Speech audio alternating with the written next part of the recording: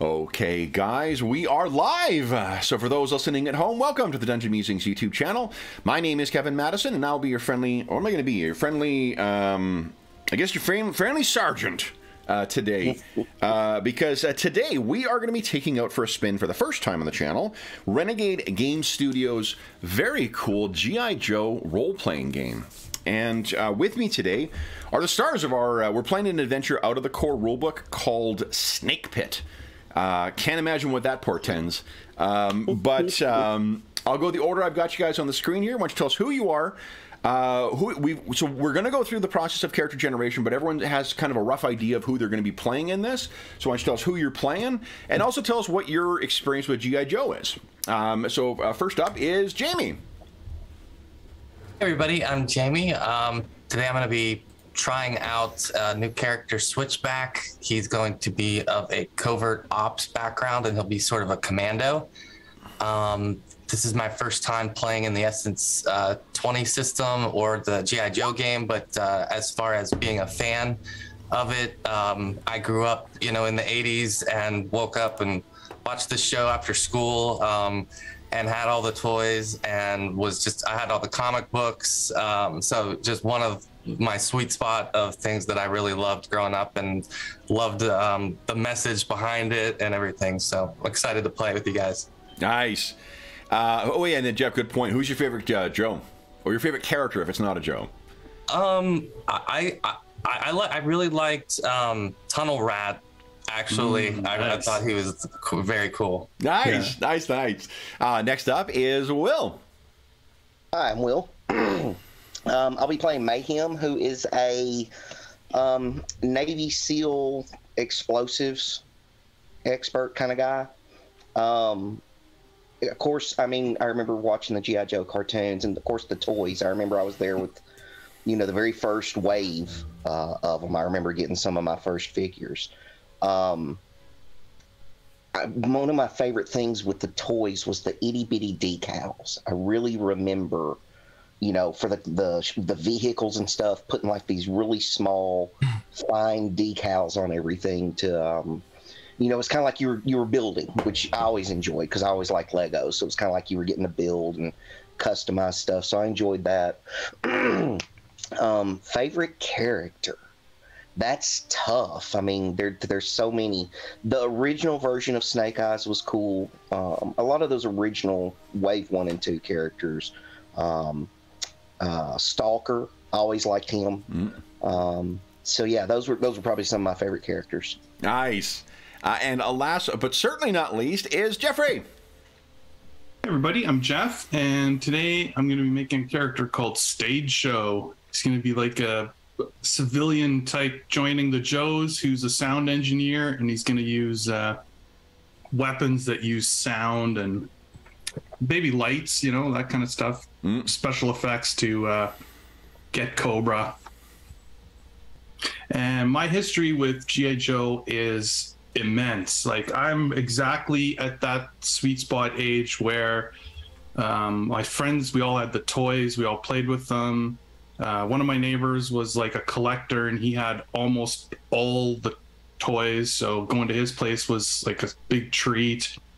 And my oldest friend Kevin, like Snake Eyes was his favorite character growing up of anything in any property, Transformers, GI Joe, anything. So between those two, I would say though that I always ended up playing Cobra because the one guy had all the toys, so someone's got to be Cobra. And if your buddy always wants to play Snake Eyes, then the best character for you to play as is, if you can see this, Storm Shadow. It's pretty bright. That's so awesome. I'd say like my favorite guys were always Storm Shadow and Destro, the bad guys. I like the bad guys. They were really cool, man. They were really tough. Like, because Cobra is like 80% like junker soldiers that just like stormtrooper types who are just getting wasted. Then the tough guy, the leaders had to be extremely tough because, when you got all this fodder at the bottom that like these named Joes are taking out, then when they get to the leader, they got to be really powerful, taking on multiple Joes at once. and so the bad guys were where it's at.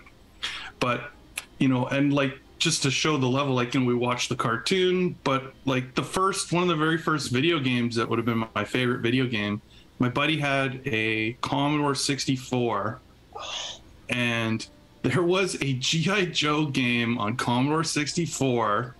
It was like, I mean, and I don't know if you guys know what games were like back then, or like viewers. Like, you literally had to like know a guy who obviously knew a guy like down this long chain, and he had copied onto floppy disk for you a whole file of, like, you know, so you'd get a disc from some guy, and there would be 30 games on there, or whatever he had in his library that he wrote to his little disc. And my buddy got a disc from someone, and one of the games on there was GI Joe, and it was phenomenal. Had all the old school guys on there and the levels, and in our minds, it's sure the graphics look great. So yeah. Nice, awesome, hardcore GI Joe. Nice. So for me, I obviously watched the cartoon when I was a kid, read the comic when I was a kid. My cousins were big into it, so I can't remember what issue it was. It was 100 or something. So there was the big twist issue where a bunch of the original Joes got killed by, I can't remember who the villain was. But I remember that as one of the most like holy shit comics I read as a kid. And we had a bunch of the toys as a kid. But it's not like it's. I would say I'm not a I'm a comic fan. That's sort of what my superheroes and whatnot was my thing that I kept from my childhood. GI Joe is not really one of those things I revisited all that much. So my knowledge of it, I've tried to do some homework to make sure that I either am not forgetting things or bringing myself up to speed. But the thing I guess I would note as well is that there's been 4 or 5 major canons with the show, with the material as well, because you've got the toy content, like the back of the box, which was written by a guy named Larry Hama. There was the comic that was written by Larry Hama as well. Hama was involved at the time. Marvel had to deal with Joe to help write out the backstories for the stuff, and Hama, I think, was an art assist or like an assistant editor at the time, and ended up getting himself in, because he's a veteran, got himself into the role of writing all the backstories for these guys in addition to writing the comic book. He wrote the comic for fucking years and then came back to it when it switched publishers. But there's also the cartoon, so there's the Marvel Comics canon, there's the cartoon. There was a relaunch in the early 2000s that was a gritty kind of, where like Cobra Commander ran like a multi-level marketing thing or something. I remember enjoying it at the time. I don't remember it's great. And then there's like, I shouldn't say there's not 5, there's 6, because there's at least 2 other cartoons as well. Not counting some of the like weird relaunches that happened in the late 80s, early 90s. So there's a lot of different iterations of these characters, but the thing that's I like about this, and maybe it's just because they're playing to the nostalgia, but the role-playing game seems to push directly towards these iconic representations of these characters, and that's such a marketing buzzword kind of thing, but like the way they present and the illustrations they have of all the different characters in this, I can see them and be like, even though I haven't seen Duke or a representation of Duke in 25 years, I know it's Duke. And I know it's Scarlet, and I know it's, you know, Snake Eyes. So the game does a good job of having that kind of the freedom to present whatever version of Joe you've got in your mind. You can make it fit. And we, the 3 of us had talked before, 4 of us have talked beforehand too about the sort of tone that we're going to go for with this, because Joe is all over the place, and we're leaning closer to the comics or to the very short-lived GI Joe Resolute kind of thing. So more of a more serious or modern techno thriller kind of vibe and military vibe than the cartoon. But yeah, and then my favorite character, I'm so fucking simple. Like, Snake Eyes is my favorite. I love fucking Snake Eyes. Although a close second, only because of the aesthetic of it, is the Crimson Guardsman. The Crimson Guardsman just always struck me as a fucking awesome looking design because of that weird like Prussian army or like Crimean War style uniform that they wear, and the idea that they hide amongst the public too. Like, that was pretty. That was a pretty cool idea as a kid. And I'll say, as an aside too, this is more of a reference to it's just, this is run through the comics and the cartoon as well, but the name of the generic Cobra town in it, it wasn't Smallville. It was. Do you remember what the name of the town was? It's what Cobra always called their, like, where Cobra base was hidden in America. Oh no! Is it Springfield? Springfield? I think Springfield, it might be. Maybe. But, Yeah, I think it's Springfield. The reason I mention it is because I had we got caught in my son he works as a carpenter so he builds fences and whatnot for sometimes in the summertime, and decks, and he got a job working at this one of these communities outside of town in Calgary. So they build up these big block kind of districts and whatnot, and they're in the middle of nowhere, expecting that things are going to grow up towards it. And one day he forgot his lunch or his keys or something like that. So I was like, oh, fuck it, I'll drive it out to you. I'll bring you your lunch. And I drive out there, and as I'm driving through this completely barren but fully built thing, I'm like, oh my God, this is fucking Springfield. This is where Cobra lives. So I told him that, and he's like, okay, well, thanks for the lunch. G.I. Joe is not a formative part of his life, but no, he is the wrong generation for G.I. Joe. Yeah. So, which is to say that we're, as far as our adventure is going to be, we're going to get things wrong about the canon. We also are going to get, we're probably going to fuck up some things in the rules as well, but we will be reading them in between to make sure we, if there's things that we are uncertain of, we'll check. But yeah. The last thing I will say before we dive into character creation is that this week we got news. I mentioned Larry Hama's name. Larry Hama was in for surgery on his hand once again. From what I understand, it's not like life-threatening, but he is in his mid-70s. Anytime someone that age is going in for surgery, it's always a big thing. And with such a huge influence that Hama had on making this whole, these characters and this brand and whatnot, our game is going to be dedicated to Larry Hama. Because we have nothing but best thoughts for him in his full recovery, and for him to get back at writing and drawing sometime. I just noticed even these new comics that I have are written by him. Yeah, they brought Hama back to write it. Like it's one of those few runs. He didn't get the notoriety at the time that like Chris Claremont did on writing, X-Men for such a long time, but he wrote Joe for at least 100 issues. Yeah. And then brought back when IDW had the license. They brought him back to continue that on after they gave up the whole Cobra Commander as multi-level marketer thing. I tried to find some of my old G.I. Joe comics, but I couldn't find them before we started. So maybe before our next section, I'll have them pulled out. Nice. All right. So with that, guys, let's make some Joes here. So I will say that Roll20 does not, at the time of recording, have a G.I. Joe sheet. They have a Power Rangers sheet, but I elected to not use that because I figured there would be a lot of kludging, and recent experience kludging on another game was cumbersome, so we figured the game is not nearly as complicated as what I think some are. So while it will be nice to get a sheet when it does come up, and I understand Renegade is working on that, we're not going to be making use of that today. We are using Roll20 to play the game, though. So character creation in this, guys, involves going through a series of steps. So step 0, we're going to go through, everyone has sort of their character mostly together here, or if not fully together, but we're going to go through the exercise anyway, just so everyone knows one another's character. We can check everyone's math while we're doing this, and we can see the characters adjust if need be to adapt to each other's specialty, so no one's stepping on anyone else's thematic spotlight. I will say as well a big thank you to my buddy Jared Rasher for sharing. He shared us of the he's with Gnome Stew and has the What Do I Know YouTube channel. He shared a really awesome spreadsheet that he put together that had all of this stuff for creating characters in this, and as well as some helpful call outs for rules and stuff like that. So Jared, thank you very much for that. So the first thing we said, step 0, is discuss with your GM and players and other players who you want to play. And I think we've kind of done that already. So let's skip to step 1, and why don't you guys each tell us about your character concept? Starting with Jamie. Tell us about Switchback. What's your concept for him?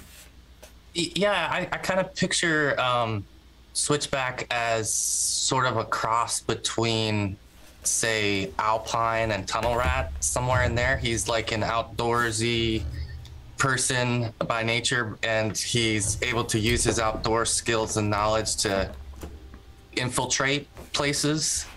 So that's where I kind of see him. He's like covert, and so he probably was influenced by both of them somehow. Okay. And then Nice. Do you have a nationality in mind for him? Kind of, and anything else about his background? Was he like a, I don't know, Olympic skier or biathlon athlete or something like that? Was he, just a backwoods kid? I'm thinking he's like Swiss, and he spent a lot of time in the Alps and is just at home there in places like that. You know, it's gonna be great. Is we're gonna have like the versions of these characters we'll play, and we can also think of what the cartoon versions would be. And your guy would be like, "Would you like some chocolate?" Great. Yeah, that sounds great. Will, why don't you tell us about Mayhem? What's your character concept for Mayhem?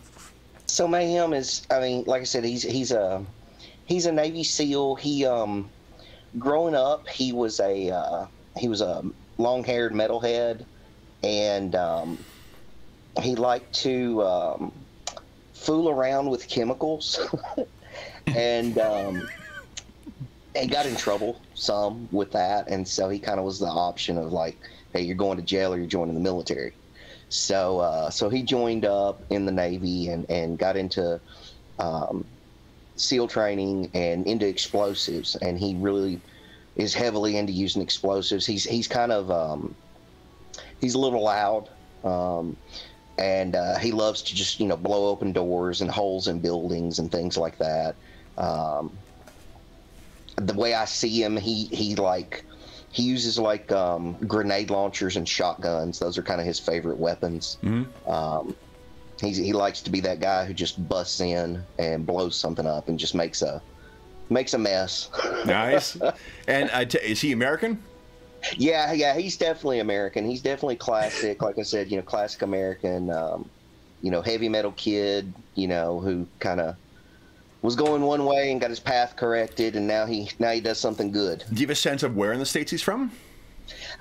Not really. I was thinking he's probably, if I really had to think about it, he's probably from like probably the Northeast.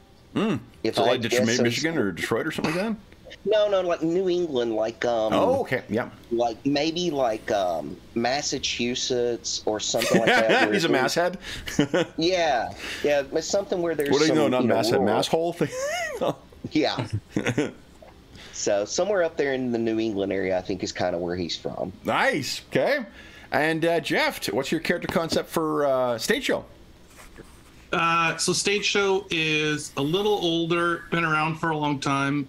Going to be like a technical guy, know a lot of computers and that kind of stuff, electrical engineering, and he works as his day job he was a sound engineer.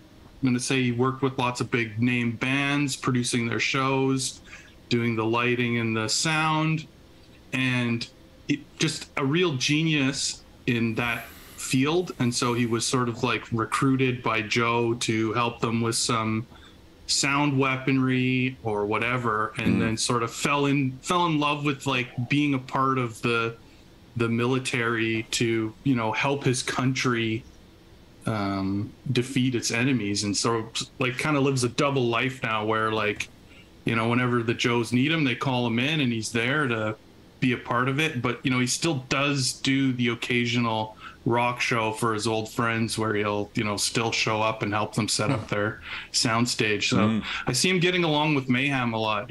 Mayhem will be calling up a metal band that he loves, and it's like, oh yeah, those are pretty good guys, did their show in Detroit in whatever year, that kind of thing. From you referencing it as his country, I take it he's American as well? Oh yeah, he's American for sure. Oh, where do you think he's from? Probably one of the big states like California or New York, like one of the more populous ones. Okay. I don't know, somewhere like that. Okay. All right. So then, the first thing we do then, guys, mechanically, is we start setting our essences, and in the essences are they don't really do anything specifically themselves, but they inform all the things that you're going to be doing in the game. Your skills all come from it.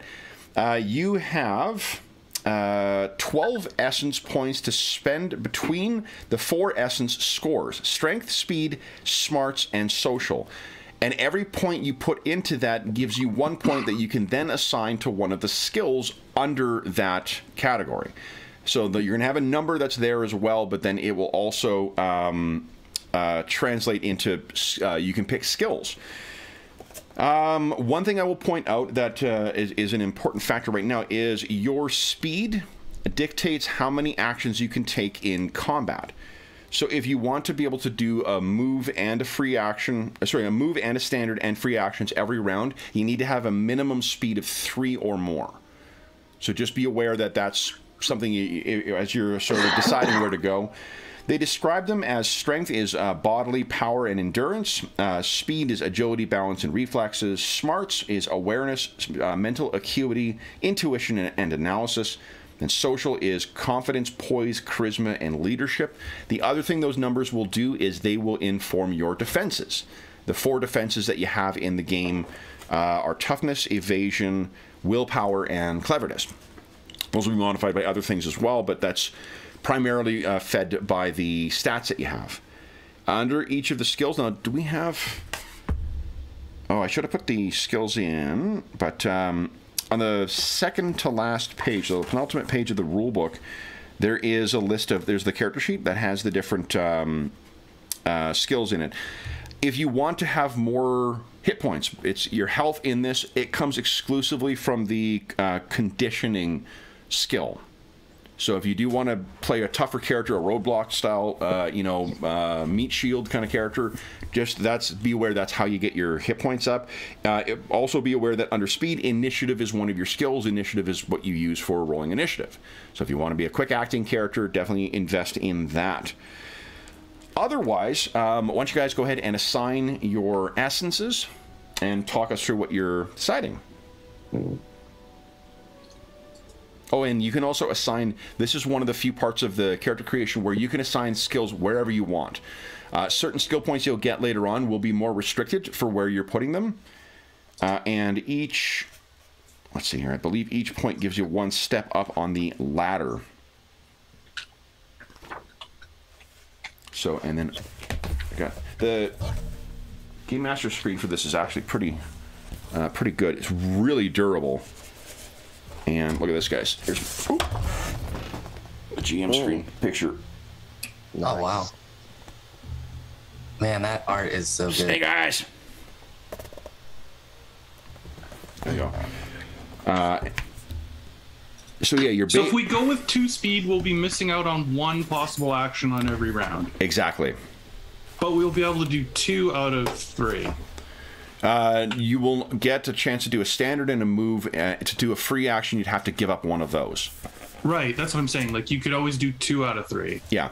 It is suboptimal for you to have a speed of 3. Like, the way I interpreted those lower speeds, it's to model chumps like Cobra Troopers or the other kind of nameless bad guys. Like, player characters, it's not said, but it's... I wouldn't want to have less actions than what, is the standard array for other things. If for no other reason, because I don't want my enemies having that leg up. It's just weird because that's not a knob that you like. So you basically your stats all start at 3. So that's like a knob you wouldn't want to ever turn down to turn anything else up, which is interesting as a game design mechanic. Well, for that, they don't all start at 3 because first off, none of them start at 3. You can assign a minimum of 1 to any of them. And second, you can put your you can put the lower scores on any of the other ones, but your speed, you just have that specific consequence. That is definitely built into the game design. Right. I'm just saying it's an interesting game design choice. Yeah. Well, and I mean, the thing, because I've read the rules and looked at them and stuff a while back when we started talking about it, Kevin.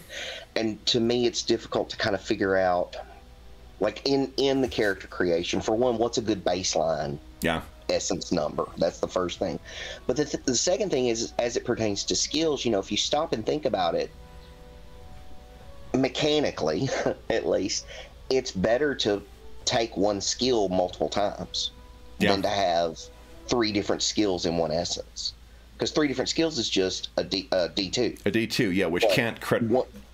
Right, but one skill that's taken 3 times is a 2, 4, and 6. Yep, which definitely fits, and with the whole like specialty thing in and everyone having their kind of role on a team, that definitely fits with the GI Joe aesthetic. So that's actually a helpful way. Maybe we should start talking through where you guys are thinking of putting your points for that, so we can have that specialty across the team.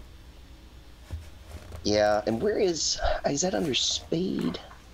We were talking. Well, so far, all I've filled in is speed 3. Yeah. I know we were talking earlier about vehicles and stuff like that. And it's all in one skill. Driving's under speed, yeah. Unless you're riding an animal, that's something separate. But yeah, it's animal handling. I was gonna go real heavy on speed. Okay, yeah. So what's real heavy to you out of 12 points? 5? Yeah. Okay. See, I'm nervous about putting 5 in my start, and you know, because you know, I do the math. I mean, that's just how my brain works. So you know, put a base 2 in everything. That to me is the simplest. And so now that's 8. So you got 4 more points. You'll also gain points in these from your different classes as well. Right. And I think you don't get them from your origins. Or no, sorry, you do get from your origins. You don't from the influences. Yeah, you don't from influences. That's correct. Yeah. Yeah, from your origin. So these will change over the course of character creation. Exactly. Yeah. Mm-hmm. Yeah. This is not what you're gonna be stuck with. Yeah. So also, as you gain levels, you also gain more. Like that's how your character develops. Is you gain, you'll gain extra points. Each of the different classes gains it in different ways. Like we'll gain different stats. Like, for instance, the Ranger at level 1 gets a Speed Essence boost and a Smarts Essence boost, and then they're restricted by what skills that can go towards, but the overall Essence goes up by 1. Whereas Commando, the very best one, goes up by Speed by 1, Social by 1. And I don't say that because Commando has, you know.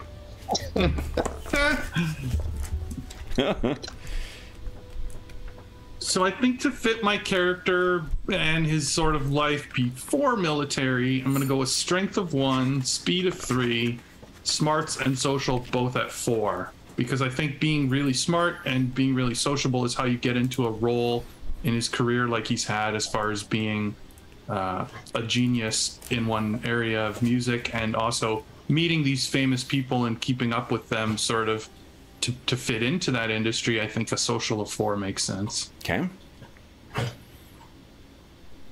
And Mayhem, where'd you land on for your other? You know, I'm debating. You know, right now what I've basically got is Strength of 3, Speed of 3, Smarts of 4, and Social of 2. Because I'm just terrified of making something 1. But the more I think about it, I might make his Social 1. Mm-hmm. You know, that might. I will say it isn't in the rules as written, but like I think that as we play, if we find that like a character's been built that is just not working properly, we can absolutely retool it. Yeah. So no one needs to worry about being locked in for whatever. We're not, you know, this isn't 1985 D&D. Like, fuck it, you're stuck with that. No, you made your con -2. You have 1 hit point. Let's go. 0 charisma. Yeah. No, but I was thinking, you know, the Smarts, because I've looked through the character creation and kind of got an idea of the path. And I know one of his biggest things is the explosives, which is under technology, which is a Smarts skill. Mm-hmm. And kind of the path he's going on, he doesn't really get any other real increases in that. So it makes sense on the front end, and when I can assign the points wherever, to make sure his Smarts is high enough to get a good explosives skill. Yeah, makes sense. And then, of course, he is combat, you know, so I want to make sure he's got a good strength and speed as well. But social is really not that important, so I'm thinking I might lower that to 1. Do it. Maybe let's do this. Once you guys have your essences assigned, just put them in chat, and then we know you're done. Oh, okay. Yeah, that's probably a good, rather than me continually checking in. Sure. Not that I don't mind doing that, but I mentioned to the guys last night, I moved I got a new comforter for us for the bed and a new comforter cover. I put the old one in here just to see if Anna would like sitting in it. And fuck, she slept all last night, the entire session on it.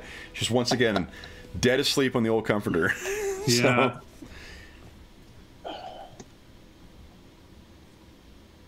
Okay, yeah, I think this works then. 8, 9, 10, 11, 12. Okay. I have to do math in my head. Yeah, 12 goes pretty quick. Yeah, it does. It really does. Yeah. Okay.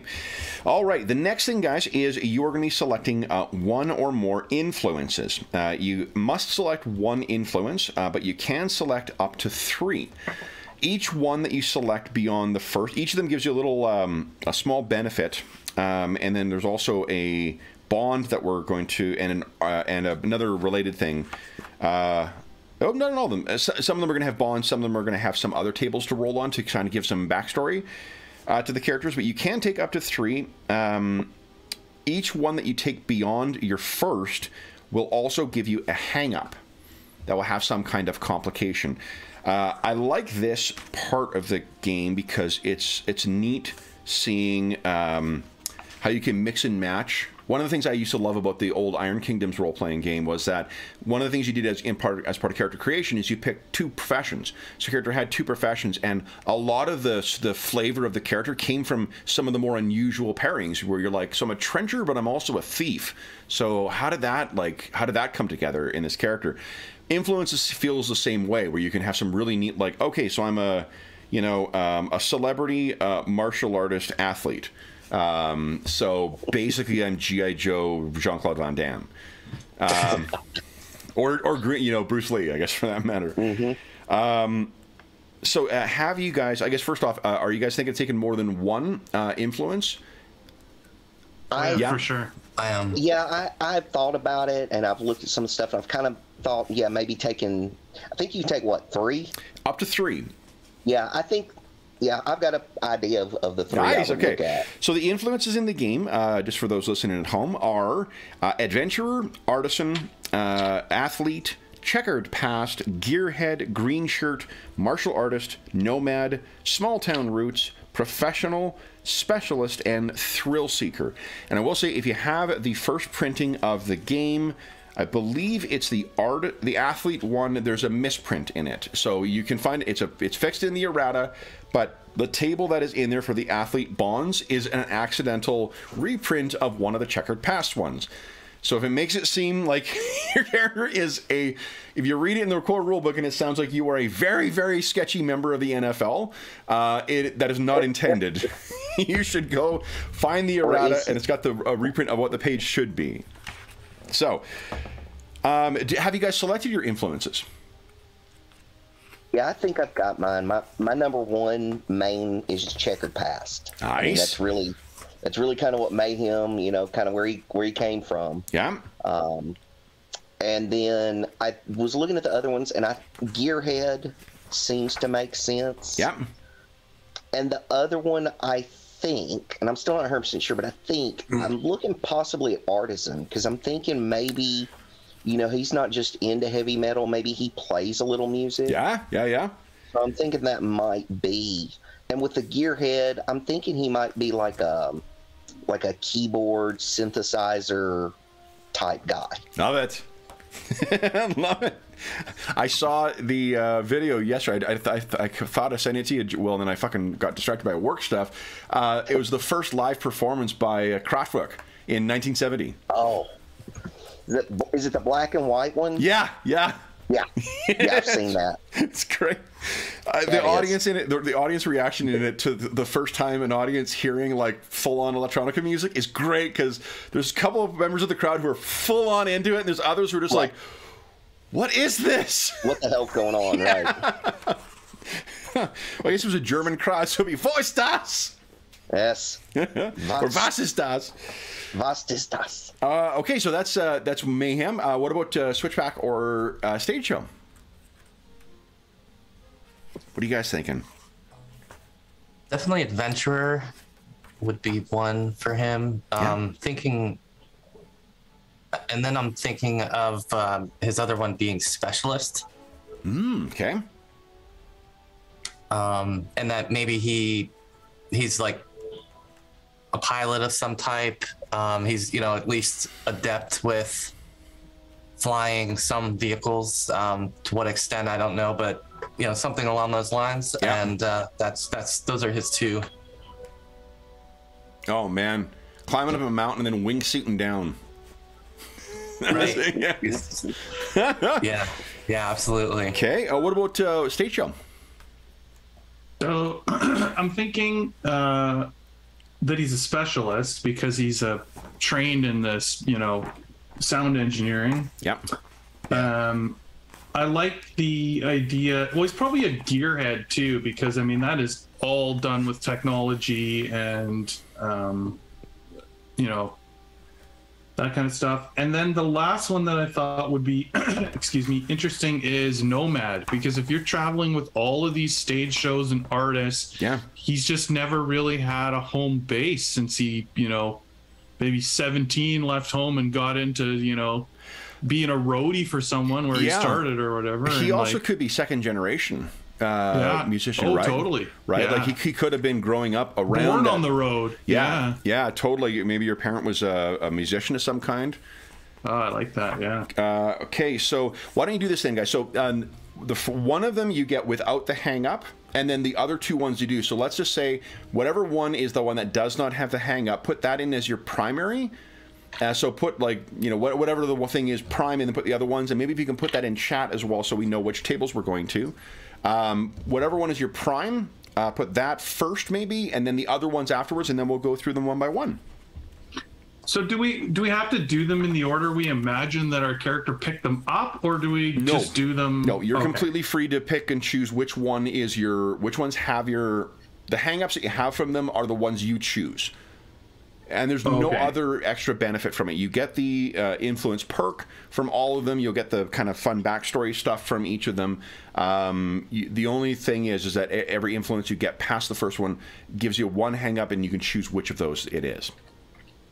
Okay. Okay. So I'm going to make him a specialist. As your primary. Once you guys have it in chat, then we'll start going through the tables. And let me pull up the errata as well.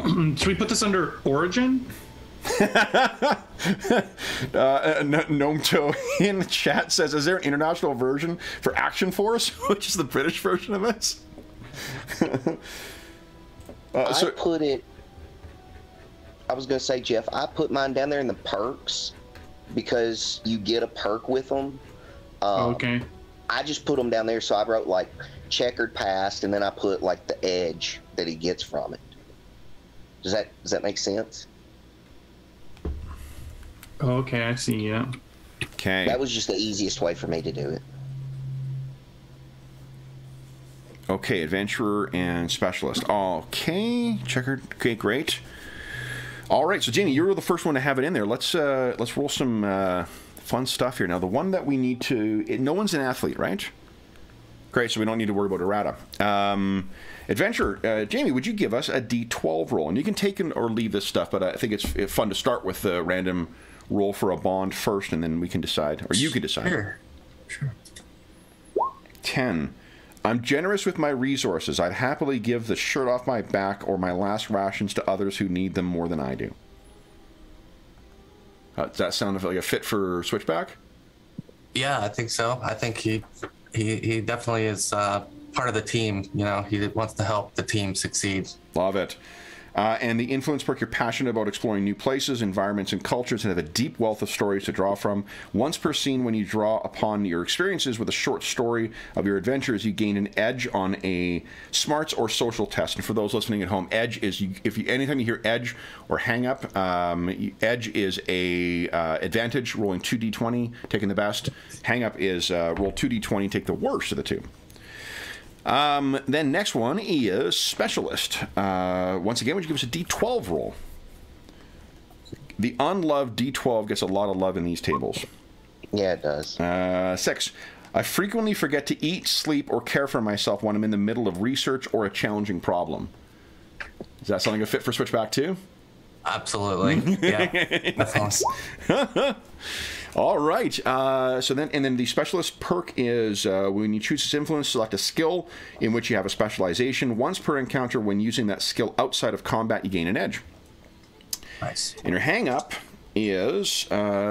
which one did you get your hang-up from? Oh, Wanderlust. Nice. You have a bad case of Wanderlust and staying in a place for long incredibly boring. You suffer a snag. Oh, it's not hang-up, it's a snag.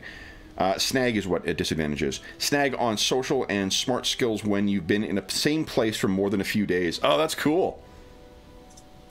Yeah, I like that. I like that. That's pretty neat. Okay.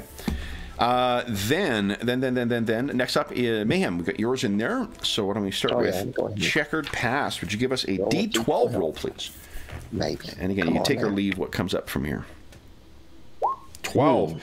You picked up a vice when you were a criminal that you haven't been able to shake. Huh. Does that fit? Yeah. With Yeah, that can work. He smokes. Nice. Totally. I mean, you know, he's a funny story. One time I went back when I was in the military, and I went free climbing, doing rock climbing. They had a thing, just like a recreational thing. And one of the guys that was teaching us, he said, because when you free climb, you wear these rubber slipper type things on your feet. To try and help give you traction and whatnot. And he was talking about this guy who was like this master climber he knew. And he would free climb in cowboy boots while smoking a cigarette. And I'm like, yeah, okay. Is that mayhem? That, you know, I'm thinking this guy, yeah, definitely. All right, so the perk you get from Checkered Past is you tend to think outside the box compared to traditional Joe thinking, and you gain an edge on smart skill tests when you're looking for weakness, flaws in security, or hidden items. Yeah. Nice. Your next influence is Gearhead. Give us a D12 roll, please. 12 there. 12 again. Holy crap. I draw blueprints and jot down ideas on anything handy, from a cocktail napkin to a hotel notepad, and often leave those partial designs lying out where anyone could get them. Yeah, I could definitely see that. He's thinking to himself, okay, if I wanted to cut through this, I would do that, or if I wanted to really make something really explode in a certain way, I would do it like this. Yeah. I can already see you guys, planning at a bar for some kind of, covert thing, leaving the bar, and then the waitress comes over and finds like plans for blowing up the building. Yeah, exactly. So your influence perk you get from this is that you're at home with software and hardware at the software and hardware of machines, and quickly find footing with others devoted to how stuff works. You gain an edge on social skill tests when talking about technology with others or when helping others work on them. The hang-up, however, is you're fascinated with new technology, and when faced with it, you find it difficult to focus on anything else until you understand how it works. When dealing with new technology, you suffer a snag on all rolls until you gain at least a basic understanding of how it works, usually a turn or more. Fortunately, you're not fighting a foe that has some kind of bizarre new technology in every new episode of the thing. That's really cool. Then your final one is Artisan. So would you give us once again a D12 roll? 6. I suspect one of the patrons of my art is a member of Cobra. I don't know if that. Just someone in the metal scene who is, someone who's Steel Viper. Let's see. Doesn't mean they are necessarily. It just says suspect. Yeah. If that doesn't fit, you can give us a. You can roll again, see if there's something else that fits better. Let me do one more roll, sure. Kevin. Just to see if I get anything else. 3. I regularly recite stories, speeches, and monologues to inspire my comrades. Oh, hell no. That's too hard. What I imagine is in that. Hell no. Here's the thing: the way I would think of that in your character's things is if there are lines from like Megadeth songs or Iron Maiden songs or things like that you want to quote, fill your fucking boots. Okay, there we go. Yeah, I could. Yeah, I could see him busting out Sabaton. Yeah. All right. So then, your influence perk is you are passionate about your art style and gain an edge on social and smarts skill tests when your art style applies. And the hang up is you sometimes get absorbed by your work and miss what's going on around you. You suffer a snag on smarts and social skill tests unrelated to your art while you are actively involved in your art. That's going to be great. Yep. Mayhem, we need to be leaving right now. Keep an eye out for the Cobras. Like, no, man, with this fucking cover band. Oh, yeah. And we don't need to roll for your art style because you already have told us what that is. So that's great. All right, then finally, we've got Jeffrey. Would you give us a D12 roll, please? Yep. You're a specialist. Here we go. An 11. So that is, I seek out people to mentor. GI Joe is a dangerous lifestyle, and I don't want my skills to go with me if a mission goes sideways. Oh, interesting. Yeah, I kind of like that. Yeah? He could definitely be seeing Mayhem as a potential person to mentor in the ways of... Nice. So the influence perk you get is, we talked about this before, once per encounter. When you use that skill outside of combat, you gain an edge. So pick one of your skills and you will gain that. Then, and did you guys assign your skill points from your, what do you call it? From your essences? Yeah, I hadn't gotten through that part yet. Oh, it's okay. We'll go back and we'll do that as soon as we finish up with this. So then next is Gearhead. Give us a D12 roll again there, Jeffrey. Yeah, sorry, I'm just scrolling so I can cut and paste the information that rolls up. 2. Machines are integral all over the world, and I want to improve them to make life better for all. I don't really see him doing that. He's really only into very specific machines that like make sound and lights and... So I don't know, maybe. But I guess. Are there ways you can think of that? Yeah, I guess I could, because like maybe what he thinks is like music is integral to the world, and so it's like if he gets into someone's Jeep and the stereo's not working, it's like, well, this isn't gonna do, like or whatever, right? Like, yeah, he could be upgrading that kind of stuff. I don't see him like messing with people's microwaves and whatnot. No. Like just like we did with the heavy metal. I think if you think of it in the lens that you're thinking of for the character, that would be. But yeah, like someone coming home and because you guys are staying in a safe house, it's now got this outstanding home entertainment system or sound system. Yeah, exactly. All right, so your influence perk, we talked about this one before as well. You gain an edge on social skill tests when talking about technology with others or when helping others work on them. So actually, you may be a good pairing with Mayhem then, too. If you're assisting him with any stuff, you get an edge on that. And your hang-up, though, is you're fascinated with new technology. Same thing as before. You suffer a snag in all rolls until you gain at least a basic understanding of how it works. Yeah. This would be great with the two of you together. Switchback, you're going to wait. No, it's doing this. Yeah, like we're just discussing it every time. Yeah, Switchback's going to be annoyed. And your final one is Nomad, which we have not seen yet. Would you give us a D20 roll, please? Oh, actually, that's if I want to pick some cities I've lived in. 3D20, actually. I guess I could do that. I already rolled the 9 on the other thing. So the 9 is, I pick up on local accents very quickly. Oh yeah, I like that. If he's lived all over the place, that's kind of interesting. And then give us a 3d6 roll, please. And what we can say, these are probably places that most prominently stand out for you. Maybe like your parents recorded an album there, or you spent some time there with producing music. So 3d20.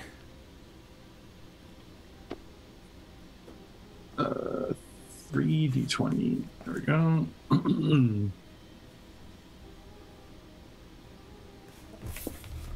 Okay. Louisville, Kentucky, Jacksonville, Florida, and Columbus, Ohio. So that's East Coast, Southern United States, and kind of Central. Yeah, I've been to all three of those places. Nice. I lived in Jacksonville, actually. Oh, nice. Yeah. Oh, was it when you were in the military? Yeah. That's where my base was in Jacksonville, Florida. What do you think, Jeff? Does that sound? Yeah, Yeah. I mean, I'm thinking like he could have lived many places. Maybe these are just places like where he like attended school or. Yeah, and I think it also these are ones that probably stand out more than others. There's something that happened there that you did there. Yeah. So your influence perk from this, you have a strong ability to read people and their motivations, and due to how fast you have needed to make new friendships, you're a good judge of character. You gain an edge on social skill tests when attempting to gain insight into someone's motives or see if they're lying to you. Additionally, you have an edge on any culture skill tests about cities that you've lived in. So I can tell you that I'm going to be having to do some research on Louisville, Jacksonville, and Columbus, because that's where clearly your adventures are going to have to go. Cobra is trying to ruin college football. Oh no! Oh no! There's a what do you call it? NCAA joke to be made there. Or I know it's basketball, but collegiate sports of Cobra saying like, "Look, man, like we're evil, but come on." Hang-ups, you don't often open up to others because you have learned through the impermanence of your life that's a waste of time. It takes you for a while to trust new people, and you do not believe any stranger on your first encounter with them. You have a snag on social skill tests when dealing with strangers for the first time. Interesting. Okay. All right. Then let's go back and talk about the skills as well. I'm just going to find I want to make sure that I could find the reference that tells us how we spend those specific points, because here we go. So here's what you get, guys. Each point you put in that increases the dice size from a D2 to a D4 to a D6 to a D8 to a D10 to a D12. You can also spend a point to specialize in something, and there are let's see, it's on page. I think for the first batch, probably the best is just to get some of those dice going before you start specializing. But just remember, you can always spend a skill point to gain a specialization as well. And what the specialization allows you to do is, that's the thing we talked about before we went live, about how you're not only rolling your dice, you're rolling every dice smaller than that as well when you're making the test, and then you're taking the best of all of them. So, like for instance, might is a skill under strength. If you had a might of, say, D6 or let's say D8, and you have the specialist martial arts, well then anytime you're utilizing fighting moves that resolve around direct application of speed or strength, you'd get to roll a D8, a D6, a D4, a D2, take the best of those and use that as the thing you add to your D20. So there's good reasons for specializing. You need to have at least a skill of D4 in order to do that. It's kind of like Savage Worlds. It uses the dice size as a measure of how skilled you are. So every point you've got in your essences at this point gives you 1 point in skills. So feel free to select your skills from them. Where's this list, Kev? Skill list is on. There's not. Let's see here. Do you mean the skill list or the specializations? Well, like, aren't we putting the skill? Oh. The skills? Yeah, what I suggest is that because there's not a character sheet, just put them in, like put a bracket and then just put your skills listed after whatever the related essence is. So like, for instance, if you decide to take a point in, for you, technology under smarts, just next to your smarts, put a bracket and put smart, technology. And then if you say want to buy it up to a D8, that would cost you 4. I guess, because a D2, D4, D6, D8. You're going to get other skill points as you go along in character creation. This is you assigning them to start with what your base levels are. Again, I don't think you worry about spending points in specialization at this stage. They don't actually mention specialization until one of the later stages of character creation, so I think the game sort of suggests to first start with just getting some baseline skills. Does that all make sense, guys? For how you're spending your skill points? Not Right, quite, Jamie. for Jamie's got the face of like, I'm not quite buying what you're selling here. For every essence, you get a skill right now. Yeah. Oh, so you're muted, Jamie. For every essence, yes, for every point in essence, you get 1 skill point. That skill point can then be spent to to either purchase a D2 in a skill or raise it up from one step up the skill ladder. Right now, your skills are at 0. So let's say, how many points, Mayhem, how many points do you have in strength? Your essence strength.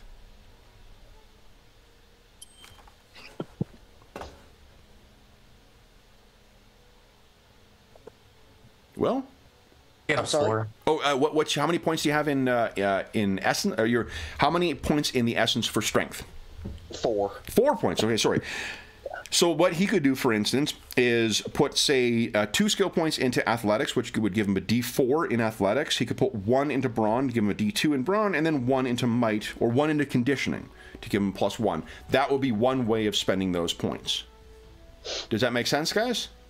Okay. Okay. That makes sense. Yeah, so each of your skills, you can do that exact same thing. You take whatever your essence is, and then spend an equal amount, and then every time one of your essences goes up, you also get to raise one of your corresponding skills.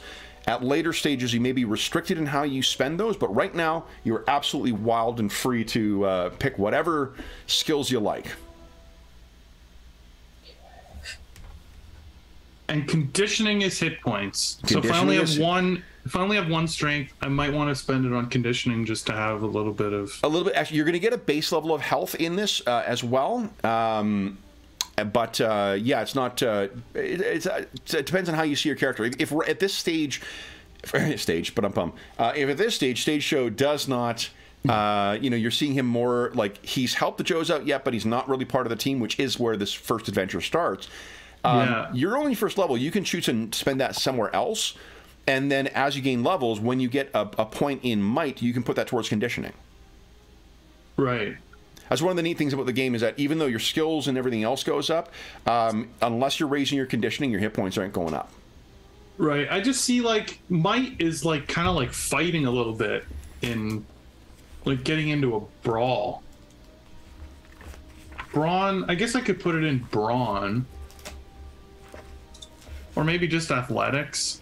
No, if conditioning makes sense for you, that's on intimidation.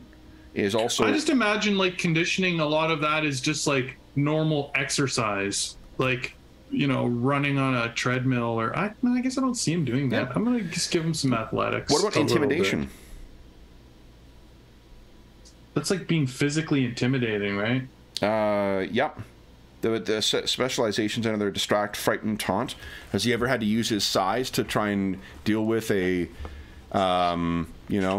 problematic roadie or a uncooperative band member, or in his more junior days, maybe like a club owner who decides that they're not going to pay what they said they were going to pay?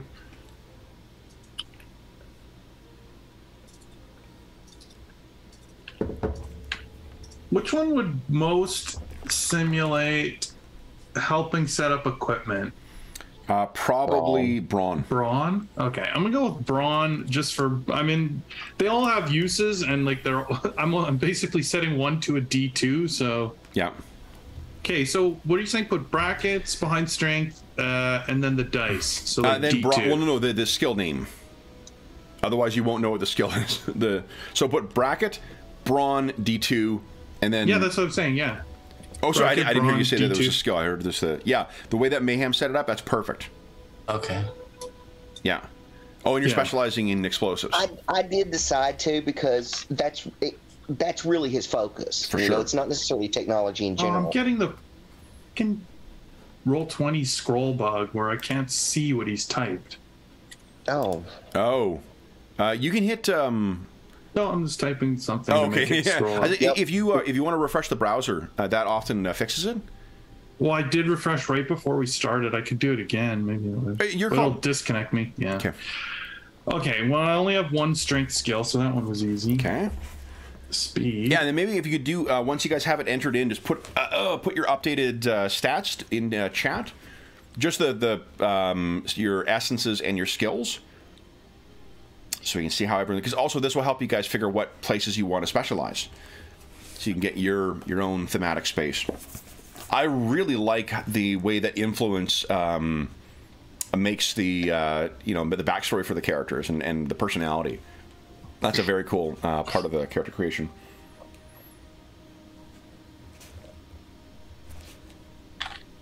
Okay. Are you guys finding it easy to select where these things are going, or is it? I just haven't read suffering? these ones, so I'm just having to kind of glance through them. Ah, sure. Oh, I know. Really wasn't commenting on how long it was taking. More just whether it's an interesting. It seems like it'd be an interesting process because you got fairly limited. It is interesting. It's very, yeah, it starts to fill in and connect the origin and the influences. So it's neat.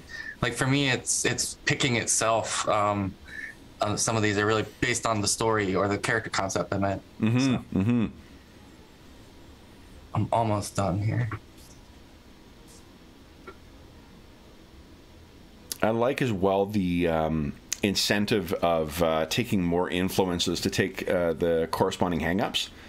That's a great mechanic as well, because you're not, if you don't want to play a character who's got any disadvantages, any mechanical penalties, you can just play that character with one influence. If you do like embracing that stuff, then there's, I think those, all the ones we read at least, gave a really fun, like, mechanical flavor to things that are personality about. That feel like what you'd see in a GI Joe cartoon or a GI Joe comic, right? Each of those characters define themselves by often those, like, side. I can't remember. Was it Roadblock who made the pork chop sandwiches?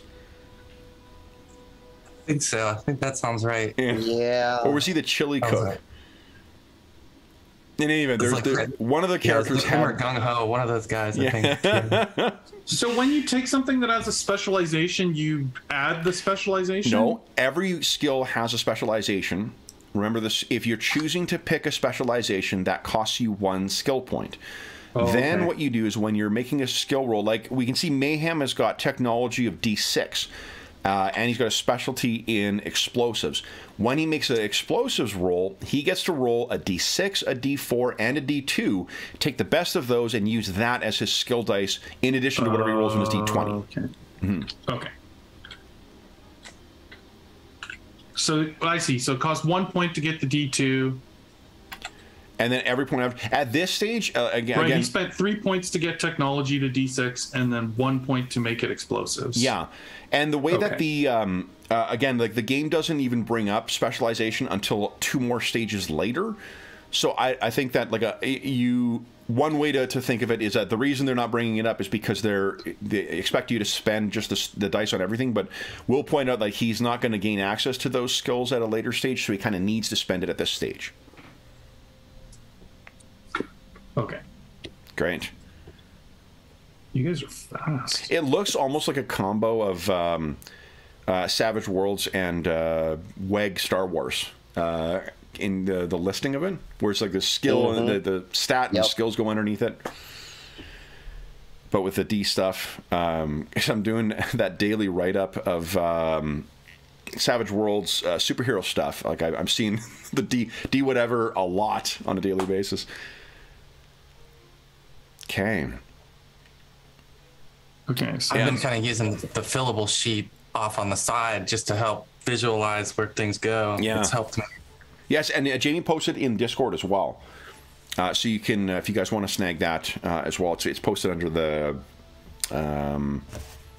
Knowing is Half the Battle. I can't, whatever the Discord server, the Discord channel is that I set up for this game. Yeah. Okay. So I'll get myself ready for your next stage. God, we're already at the halfway session. Wow. Well, let me do the easy one. That's easy.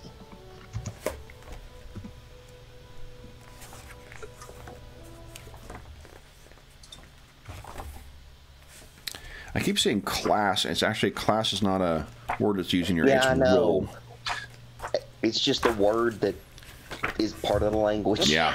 Yeah. Because it's got levels. So if it's got levels, it's class. So what do they call it? Is it like your focus role. or your... So your origin, yeah, your influence is, I don't know what, if there's a cognate in, influence might be backgrounds in 5e? But that's sort of what your origin is. Your origin is sort of your background, like that fills the role that background does in like PF2 or to a degree in 5th edition. Your role definitely fills the role that what do you call it? That classes do in other kind of or other class-based games. Influences are sort of a unique thing in this, which is neat. The influences are almost like again in there's not a race component to it in this or an ancestry component, but the influence sort of feels like it fits the role of backgrounds do in some other games, just not mechanically the way that it does in this. It's a neat thing. It's a really clever thing, especially for a licensed game. It's a smart way of making it easy to be like, I want to play a character as a combo of X and Y. You know, and you can find that in the influences to help guide what you're going to be building. Okay. Oh, nice. Go stage show is together. I think I've got mine. Awesome. I figured initiative. Like, I mean, if you're trying to respond to getting the lights and the sound ahead of the band all the time, you got to be on top of your game. Absolutely. All right. So we got our heroes together. I love that Mayhem's performance is only a D2. Yeah, the guy who like is an enthusiastic player, but his enthusiasm outstrips his ability. That sound right, Will? Yep. Yep. He's just he's no Rick Wakeman. All right. So then you know what, guys? We're at our we're a little bit past our mid-session break right now. Why don't we take a quick 5-minute break right now? Then we'll come back and get your origin and your role selected. Okay. Nice. Okay. So then we'll be back for those listening at home, and we'll be back after this commercial break.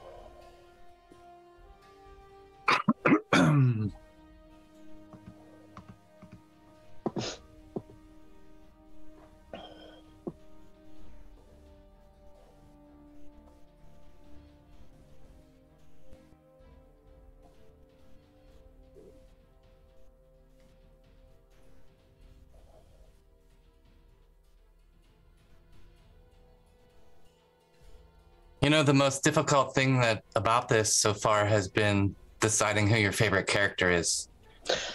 Yeah. Because, I mean, the whole Storm Shadow and Snake Eyes, you know, like everybody's got to pick a side there. Everybody's got to pick a side there. And then I thought you made a great point, Jeff, that someone always got stuck playing Cobra. Mm-hmm. And so there's kind of like, you almost have a favorite Cobra and a favorite Joe, you know, because you end up going back and forth. So it's cool. Yeah, I'd forgotten about the original Destro. That was a great figure. Oh yeah, it was an awesome figure. And that backpack or case or whatever he had that had like all the different weapon things in it, and yeah, he was a real badass. Yeah, he had a cape. I think he had a cape on, and yeah, Destro was very cool. Well, it was cool because, like, you know, when you realized Cobra Commander had a boss, you know, you're like, oh, that's serious. Mm-hmm. Yeah, and I was looking at the images of it. His outfit, like where his his like collar of his shirt is the Cobra hood.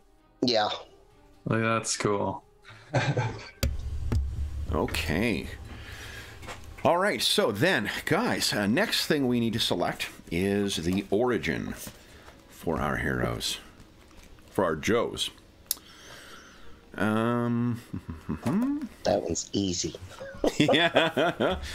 That's the easiest part of the whole thing in my mind.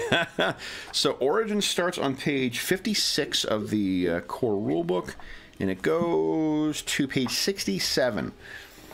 Well, since you seem to have had such an easy time of it, what did you pick for your origin? Oh, this origin's easy. It's Navy. Navy, nice. Okay. Yeah, that's real easy. Okay. I will say, so one of the funny bits, and I only say it's funny because I've never served in the military and don't come from a military family, and I'm not American, but it is kind of funny that the Marine Corps gets a little bit of a shafting in this, or they're like, just play a soldier.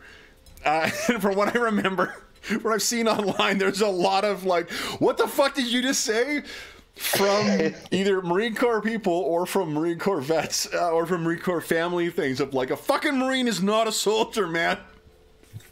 Well, I mean, you know, and some of it, I mean, even on my end, you know, you kind of get to the thing where you talk about like, you know, aviation, you know, which, you know, in my opinion, there's, you know, Navy pilots are the best, and so, you know, go look at the Air Force. I'm like, what?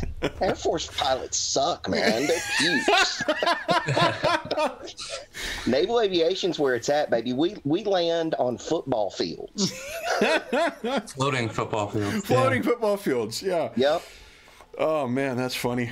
So that is just something I thought was really funny because that was one when the game came out. I do remember that was one of the like moments on hubbubs on Twitter. Yeah, I did a second look because I was wondering that. I was like, all the other branches kind of seem like they fit in, but yeah. I guess they didn't want to ground themselves too much in any one thing. As far as this is a little more universal, I guess you can say. But. Yeah, and I honestly don't know if any other country has that kind of division where like something that was, because the Marine Corps was part of the Navy at one point, wasn't it? And then kind of became... No, it still is. Oh, it still is. Okay, so there you go. So they only recently, I'm trying to remember, they only recently got a permanent position on the Joint Chiefs of Staff, I think. Oh, and I mean by recent, I mean within like the past decade or so. But yeah, I always tell people, you know, I mean they are, because they don't have, here you go, they don't have medics. They use Navy medics. So they don't even train their people, you know, in that side. Oh, that's interesting. We transport them. We do all of the, like chaplains. They don't have chaplains. They use Navy chaplains. So yeah. So well, yeah, it's an aside, but they had that Lions Led by Donkeys podcast I mentioned before. Like they had a one on or episodes on the Spanish-American War, both the invasion of Cuba and then the invasion of the Philippines. And one of the things they were talking about how like it wasn't treated as a serious military action at first because it was just Marines and the Navy. And then it wasn't until the Army was brought in that then it was like, okay, now we're actually at war here. But it's also got one on the first war with the Barbary Pirates too. So it taught like the podcast has a really great history of the Marine Corps way back to the original. Like, you know what? Fuck those North Africans. We're gonna go. But anyway, okay. So what? Or you said you're going Navy? Yep. So it's either a strength or smarts by 1. Okay. And then that kind of dictates which skill increase you have. Yeah. So and you start with 2 health. I think I will. Hey, ground movement of 30. You also have a swim movement of 30. Yeah. Cool. Let's see. I think maybe I'll do smarts and take alertness. Let me read alertness real quick. Your origin benefit, you also, your life at sea has made you more steadfast and you gain an edge on athletics tests when losing your balance. Yep. Cool. And then what about switchback or stage show? You guys have an origin in mind? Covert ops. Covert ops for you? Okay. Yeah. So covert ops is under the non-branch specific origins. So covert ops, you get increase in your speed or social, and remember when you increase your essence, you also get another skill point to spend. But it's dictated by the origin skill. So the listing that's on there on page 64, you start with 1 health, but your ground speed is 35, and your origin benefit is always in contact. You have a wide network of friends, assets, informants, and sources, and once per scene, you may spend a story point to add a useful ally to the scene or declare that you have a previously favorable relationship with an NPC. You and the GM determine who they are and how you know each other, but keep in mind that a favorable NPC may still work for an enemy. I think they lost an opportunity to not call this a JM. You know, it's the Joe Master. And then stage show. What are you thinking? You said, was it in civilian? Well, I think I should go with civilian origin. Okay. So civilian origin, your essence, any 1 essence you get to raise. So any of your essence, and then you get an extra skill point in that essence as well. Yeah. Choose any skill to increase based on your training. You start with a health of 1.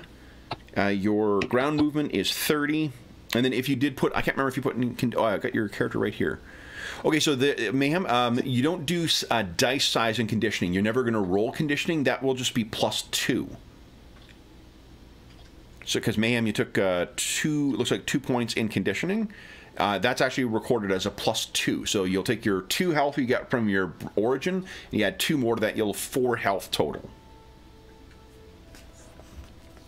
Oh. So 1 conditioning equals 2 health? No, 1 conditioning equals 1. So if you got, like, for switchback, you got +1. Okay. So you start with 1 as covert ops, so you have a health of 2. So Mayhem is starting with a health of 4. Stage show will start with a health of 1, and switchback starts with a health of 2. Means I gotta shoot you twice to take you down.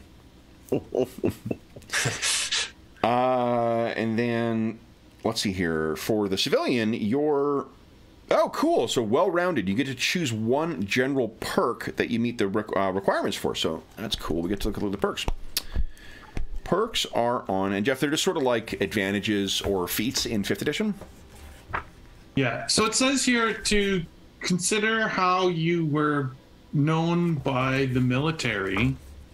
And I like the idea of, like, you know, the military has like events for its people or whatever. They might have a show. Yeah. If it's wartime, sometimes a band will go play for them, you know, like a morale booster. The USO. And I like the idea. Right? I like the idea of them, like, you know, they bring a band in to play this show, and stage shows there doing the sound setup, and then they hire him for another thing, and stage shows there again, and they're like, "What? You're back?" It's like, "Oh yeah, I work with all these artists," and it's like he just kept meeting people in the military through like and then doing shows. Here's what I'm going to throw in for the Joes is that I think that the Cobra tried to use some kind of sound-based weapon at one of these USO events, and you were the one who figured out how to get rid of it, or to defeat it, or defuse it, or whatever the fuck. Nice. And then that's the thing that drew your attention to them. Is like, oh yeah, sound. This is really, right. Sound can be a dangerous weapon. And I look forward to coming up with the snake-based pun for the name of your nemesis as well. Where's the? Perks? Oh, it's already there. It's Rattler. God damn it.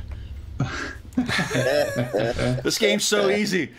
All right, then what you're going to be able to pick, Jeff, instead of the origin benefit like the others got, if you can go to page between 129 and 134, those are the general perks, and you get to select one of them, but you need to meet the qualifications. And this is where they have the wonderfully named Kung Fu Grip perk. Yeah. That's what's up. I love it. So, and let me see here. Yeah, the art in here is just fucking great.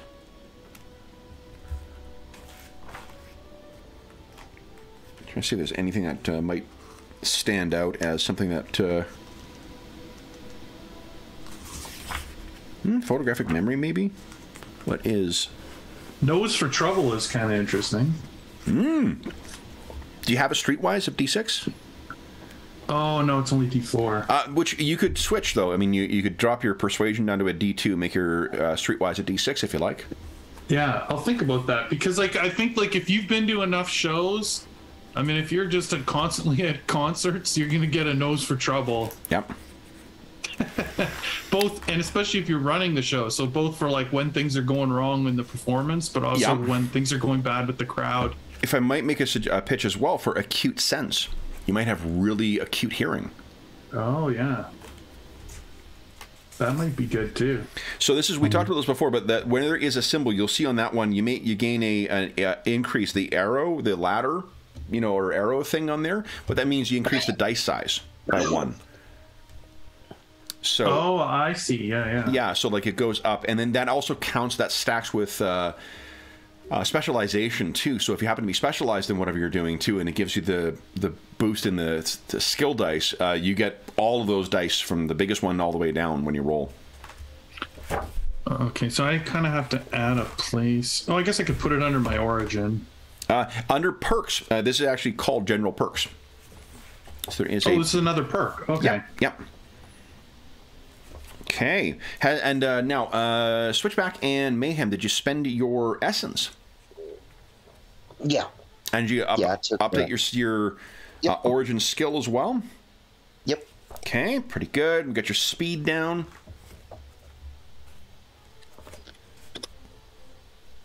Oh, and languages as well, too. Languages play a role. Yeah.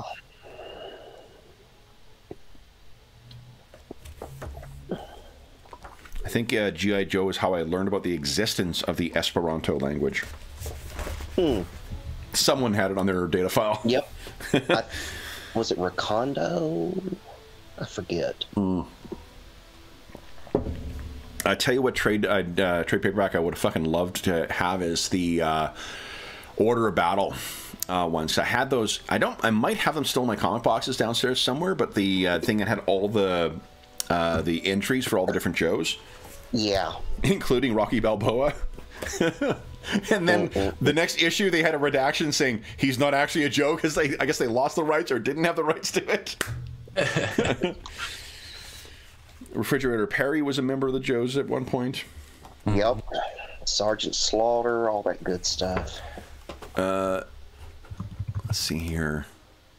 Okay, so I got my origin done. Sergeant Slaughter, you say? Yeah. Professional wrestling. I like Sergeant Slaughter. Yeah, me too. Me too.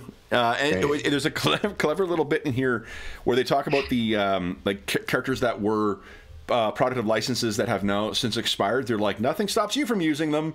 We can't put them in a book, but nothing can stop you from using them. So. Okay, so the next stage is our roll. Is that correct? Has everyone updated their characters for their origin, spent their updated their essence, spent their points, got their origin benefit in there?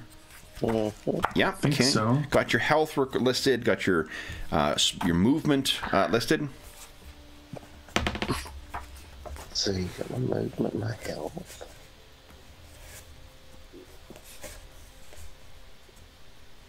So your health with the conditioning. So we should have Mayhem at 4 health, Stage Show at 1, and Switchback at 2. And I think your speeds are Switchback. I think is at 30. Mayhem has a 30 on land, 30 swimming, and Stage Show has, or Stage Show's got 30, and then Switchback you got 35, don't you? Yeah. That's Covert Ops, yeah. Yeah. Yeah. Okay. Sneaky people move fast. I do.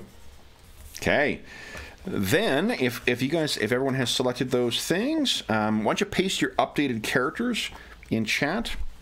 For those, don't include the perks and stuff like that, just the stats, and essences, and skills, so we can see how everyone's coming together here. Like just this part again? Yeah, perfect. Great. All right. Then, next stage. Cool. So let's take a look at where everyone's sort of leaning their specialties right now. We got Mayhem's definitely focusing on technology and explosives. But he's pretty quick as well. Stage Show likewise is pretty quick and also in technology, but has a little more chatty than what, actually substantially more chatty than what Mayhem does. And Switchback, infiltration, that with a shadow specialization. So we're getting some ninja going on here, kinda. And oh shoot, the shooting, I should point out, is targeting. Targeting is your range attack skill. That's based off of skills, off of speed. So I don't think anyone has got those yet, but let's see what you get out of your roll, and we can rejig if need be. So the roles that are played, this is the closest cognate to classes in other in class-based RPGs. Your selections are Commando, which is the absolute very best. There is Infantry, Officer, Ranger, Renegade, Technician, and Vanguard. Have you guys selected what roles you're going to be playing? Oh yeah. Oh yeah. Will, once again, tell us what role is Mayhem going to play? Infantry, baby. Infantry, very cool. And then Switchback and Stage Show, what are you guys thinking? Commando for Switchback. Nice. The very best one. Agreed. And then Stage Show, are you thinking Technician? Yeah, probably, right? Because, I mean, that's the one that seems to make the most sense. Okay. Or, I mean, Officer, I could see as well if it's taken in kind of like an inspirational kind of way. Because the Officer is... Yeah, that's right. No, I don't want to take that role just because, like, I know what you're saying, but it's like... No, the tech stuff seems to be more what you've been describing as his shtick anyway, so... Yeah. Great. All right, so then here's what... Let's go to each of these things in turn. We'll start with the best, which also is the first one I turned to. Commando. So Commando, you are going to gain a speed essence boost by 1 and a social essence boost by 1. And you're also gaining +1 health. You are qualified with all standard land, sea, and air vehicles. And there is, I gotta look it up again, but qualified has a different meaning than proficient. Qualified, I believe, means you can start with it, I think, or either you can requisition it at the start of a mission. I'll check that for you. You also have Battle Cry. As a brave member of GI Joe, you fearlessly charge into battle. In the first round of combat, if your first action is a move action, you may move an additional 10 feet. You also have... Oh, here we go. So you are trained in light armor and qualified in tactical armor. You are trained in grenades, finesse and silent weapons, and qualified in submachine guns. You also gain 1 rank in 2 skills, one from... Yeah, so whatever essences you gain. So one speed essence, 1 social essence, and they've got to come from that list on page 71. Acrobatics, infiltration, deception, or streetwise. You also gain... Let's see here. Be a hero. All warfare is deception. As a... one of your perks, once per scene after making a deception or stealth skill test, you may re-roll all of your skill dice and take the new result. Okay. You also gain, let's see here. Oh, your focus choice as well. Oh, you gain your sneak attack, of course. Once per turn, when using a silent weapon to attack a target within 20 feet, and you have edge on the attack or an ally also within 20 feet of the target, you deal additional damage once per turn. The amount of extra damage at your level is 1. So you often will do at least 2 points of damage, which is usually enough to take out, like, you know, Cobra Troopers or whatnot, or Stage Show in 1 hit. Then you also get to pick your focus. You choose either infiltrator, sniper, or spy. What are you thinking? Definitely infiltrator. Definitely infiltrator. Okay. Infiltrator, you gain shadow as your first focus point, focus perk. Your speed increases. Speed essence increases by 1. And the skill point from that must be invested in infiltration or a specialty for that skill. Those who attempt to detect you while you're infiltrating suffer 2 negative shifts in their skills. And there are negatives on the ladder as well. Wait.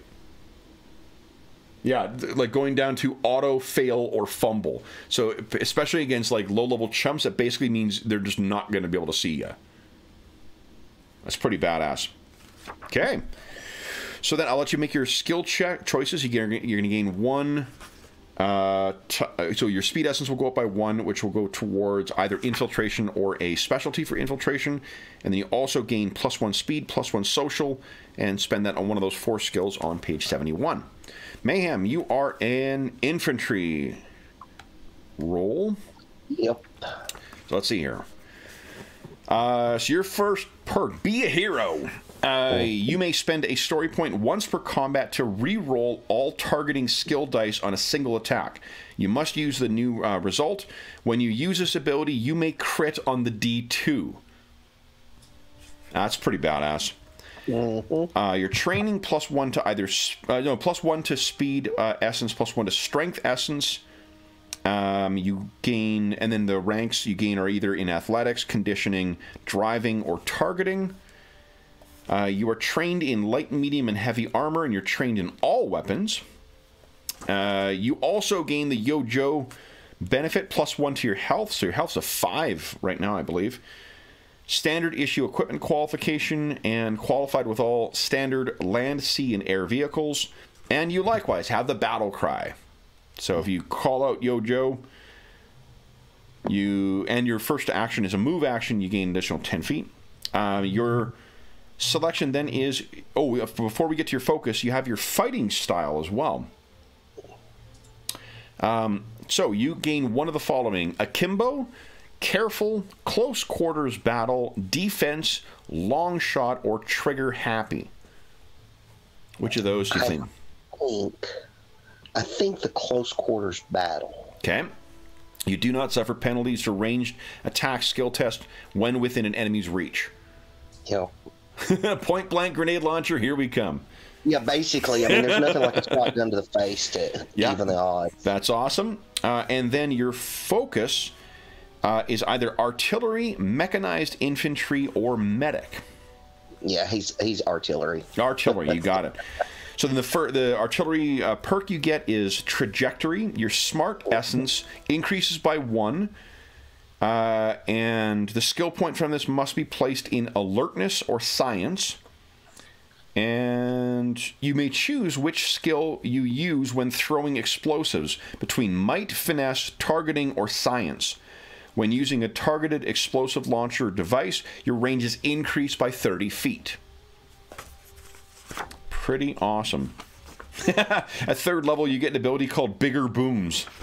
Yeah. So actually, which one did I really like? I'm trying to remember. Dead Man's with Shock and Awe. Shape Charges, 7th level. Okay, when you attack with an explosive, you may reroll the skill dice you use and exclude. Oh, that's pretty cool. Exclude the number of targets in the area. There we Your go. explosives deal double damage to objects and structures. Wow. Yeah, that's what I like. I'm just going to be bringing buildings down. Love it. All right, so then you got to make those selections for strength, essence, speed, strength, speed, and then that one smarts thing. And then for you, Jeffrey, the technician. Technician, you gain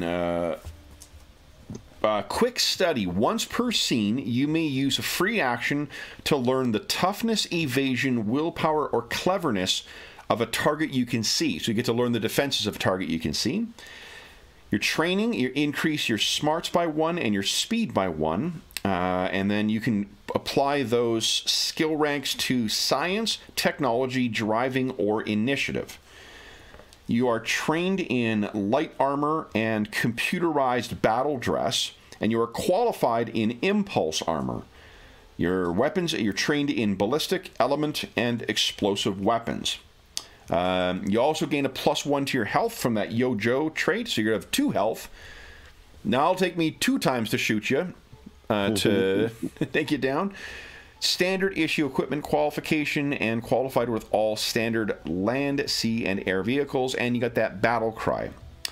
We'll deal with your focus in a second, but your primary tech, at 1st level, you choose the type of advanced technology that you employ most frequently. It's either armor, drone, gear, or weapon. I'm on page 102, Jeff. Yeah, I know. I'm just reading it.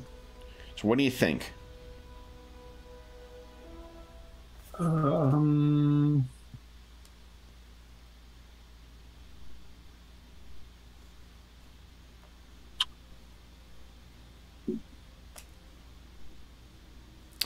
So the advantages from the way you described your characters, it sounds like it's between gear and weapon.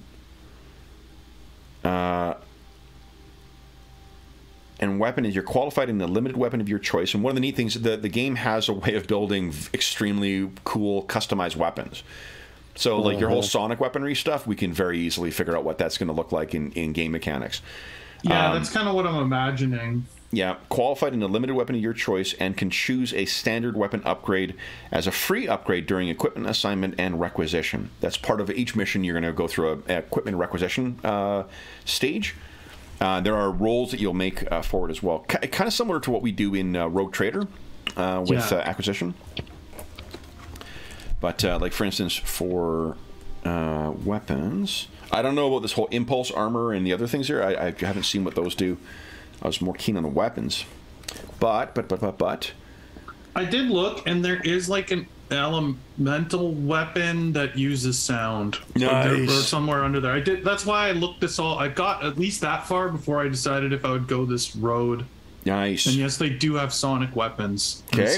So that would be, and I think it's under limited, right? Yeah, probably. Let's see here.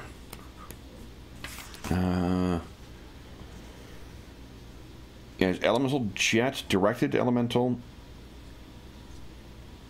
So make sure it's not under restricted.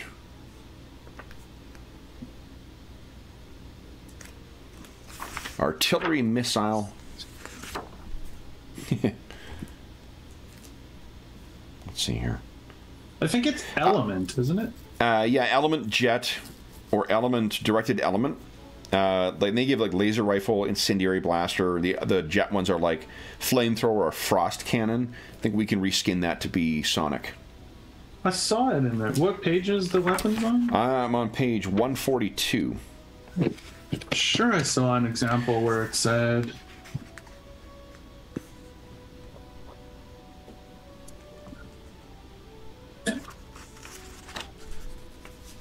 Let's see here. Where did I see this? Yeah, I don't see it. Melissa, what it could be, you may have been looking under the upgrades, which allows you to change things. So let's see here. Because you get a free upgrade on it anyway, and there's things like where was rumbling? Rumbling like reverberates on impact. The weapon gains the sonic trait. The sonic trait is under element. So you would pick that. A reverberating element that can be subtle or blatant. Sonic weapons gain an additional alternative effect identical to the weapon's primary effect, but it targets willpower. Oh, that's cool. With a -2 or 2 steps down on the ladder. So, long and short is that yes, you can absolutely get that as a limited weapon.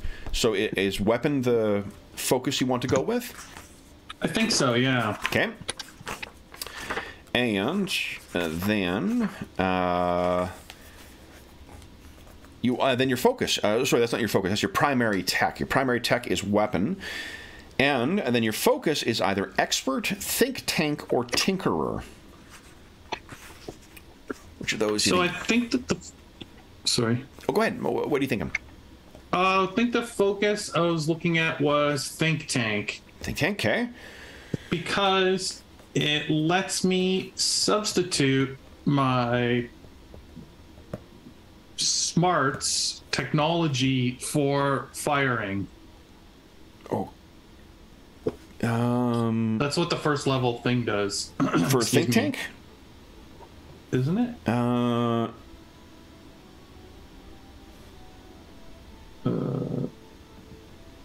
Where did I see that? Let's see here. Yeah, yes, brain that is, power. yeah. Your smarts essence increases by 1 at first level and again at 10th. The skill point from this must be placed in technology. Additionally, one of the following skills, athletic, might, finesse, or targeting, when making skill tests of the chosen skill, including attacks, you can use technology instead. Brilliant. Yeah. So using tech for your attacks, perfect. Yeah, because then you can kind of still shoot without having to put the points into targeting. That's awesome. Okay. So then you're going to be choosing a 1 speed essence and 1 smart essence boost for, let's see here, for the skills that are listed on, where are they here? Page 102. All right, so then that's what you're deciding right now. I'll go all the way back to the beginning. Switchback, how are you doing? You made your selections and such? Yeah, I think I've got all of his. Oh, did you post it in there already? No, I didn't. I just. Okay. Let me post it in there now. This is the updated one. Okay. So if I'm right, his speed becomes 8 because I had given 5. He got +1 for origin, +1 for roll, and +1 for focus. Yeah. So I updated him to. So he has a specialization now in driving, air, and shadow. Nice. So those are the updates for him. Okay, very nice. That's pretty cool. Yeah, and that means his evasion defense is gonna be pretty fucking good. How about Mayhem? How's he coming along? Pretty good. I'm working on getting all the little moving parts in here. I've got my skills picked out. Nice. Well, I'm not done with the skills, I don't think, because I think I've got another increase coming.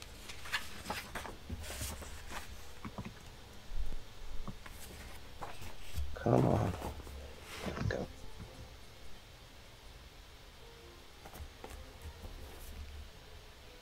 Okay. Let's double check and see if there's any other stages. All right, cool. So Switchback is pretty much ready right now. So what you can do is, let me double check and make sure there's nothing else we're missing from. Yep, okay, that's done with the roll. We're starting level 1. So you can calculate your derived benefits now. Your toughness is 10 plus your strength. Evasion is 10 plus your speed. Cleverness is 10 plus your smarts. And willpower is 10 plus your social.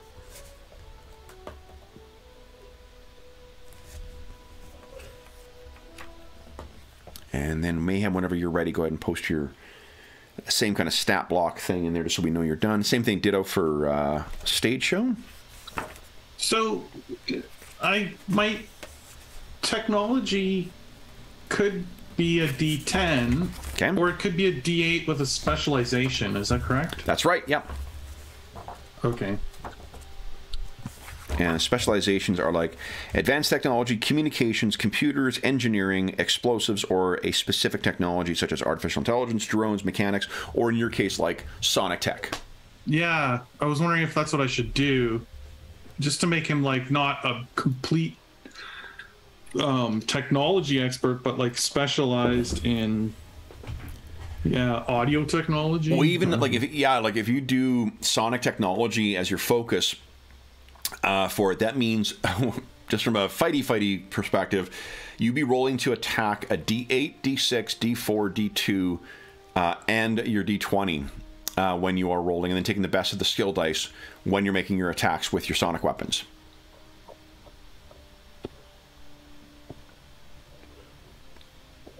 Yeah, I think that's like more. It fits the character more. Okay. To be like D8 technology, focus on Sonic instead of just D10 technology. Okay. Yeah, because he's not like a mad engineer or mad scientist. Exactly. Kind of. Okay, so then I think the final stat thing looks like that. Cool. And if it's not called focus, it's called specialization. Oh, special. Yeah. That's specialization. Okay.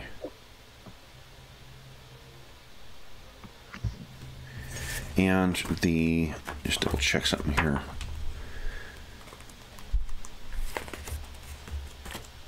Yeah, technician, you get the bonus to strength. Oh, mayhem's together too. Health 5, love it. Okay, so then it's this. Fixed. There we go. Fixed. Okay. Am I missing something? Oh, just my equipment, I think. Yeah, and actually, gear you don't start with. Let me double check this. I was. No, but I just mean like a recording, like what gear I'm allowed to use. Oh yes, yeah, got it. Sorry. I'll just add that here with these two. That's a good idea. Yeah, and I think there are. I'm just I'll going to read put this them here. below my. I'll put them in the bottom because it's under gear. So qualified equipment. Different equipment requires different qualifications. You are assigned gear you are qualified in, such as from your role or general perks. Depending on the equipment, you might need to make a choice, have a limited access to a selection, or need a specific item. For example, if you have grenade qualification, you have access to a wide variety of grenades, but can only bring a limited number of total grenades on a mission. You can only wear one battle dress, so even if you are qualified in multiple types of armor, you only have one to choose. As you level up, you'll gain opportunities to customize and create equipments between mission. This includes customized weaponry, armor, gadgetry that you've purchased or engineered between missions, as well as approved pets. GI Joe is not responsible for any lost or damaged personal equipment taken on a mission. All right. Oh, and I do love the encumbrance in this. We talked about this before, but the loadout limits for your character is you can carry 6 hands of weapons. So you take whatever your gear is, and like a rifle is 2 hands worth of weapons, a pistol is 1, a claymore would be 2. So that's it. You got 6 hands worth of weapons you can bring with you, and 1 set of battle dress. And let's see here. Yeah, and once you're assigned to a mission, you get a standard set of gear, which is fatigues, close combat weapon, sidearm firearm, a rifle, and 2 grenades, as well as a tactical backpack. And then your qualified equipment, you also get to bring that. So if you happen to be qualified, so Switchback will always have access to a submachine gun as well. Stage show, I think your special, you got some battle dress that you're qualified in that you get to pick from And then Mayhem, I don't think you... Let's see. Yeah, I don't think you had anything that was especially... Trained in light, medium, heavy armor, all weapons. I think being trained in all weapons is a big deal. Qualified in standard issue equipment, all standard land, sea, air vehicles, yeah. Yeah. I do have one minor change I want to make, Kevin. Yeah, what's that? So, right now my targeting is only a D2. Yep. And I've got an initiative of D6, yep. which that was from the very beginning of assigning everything. Yep. I'd like to make those both D4. Yeah, absolutely. Yeah. Yeah. Yep. It just makes more sense. For sure. And if, as we play, you find like certain perks or certain whatever, like we need to make changes to these characters. This is our first time playing the game. I have no issues with making any changes as we go. Right. We kind of have no idea how this stuff's going to play out. So. Exactly. Exactly. It seems like the characters are, because of the targeted benefits you get from certain essences and whatnot, like it seems to be kind of idiot proof, where it'll build towards you'll have competent characters that are supposed to do the things you're supposed to do, but never let it be said that players and DMs can't or JMs can't find a way to make incompetent characters out of the competent. There's something to be said, though, about shaping the character based on the concept, you know, that's nice about where we are right now. And then once we get into gameplay and we see how it actually behaves, and if it meets that concept or not, it'll be interesting to see, you know, how much they adjust. But definitely, I think this is really cool, the way it's coming together. Absolutely. Yeah, I'm liking it. It's about gear. Yeah.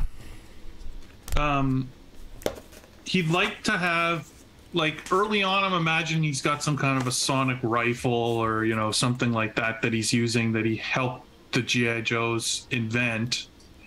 But long term, defensively, I'd like to work on, like, this is kind of a more long term goal, some kind of like sonic defensive armor where he's, you know, almost like a battle suit where he's wearing like fancy headphones or something, like noise canceling, and then he's got like the equivalent of like a localized sound grenade. So like if, you know, if Storm Shadow's attacking him, there's no way he can fight him off with a katana. He's just dead. So he would be putting off this like sonic armor to try and protect himself.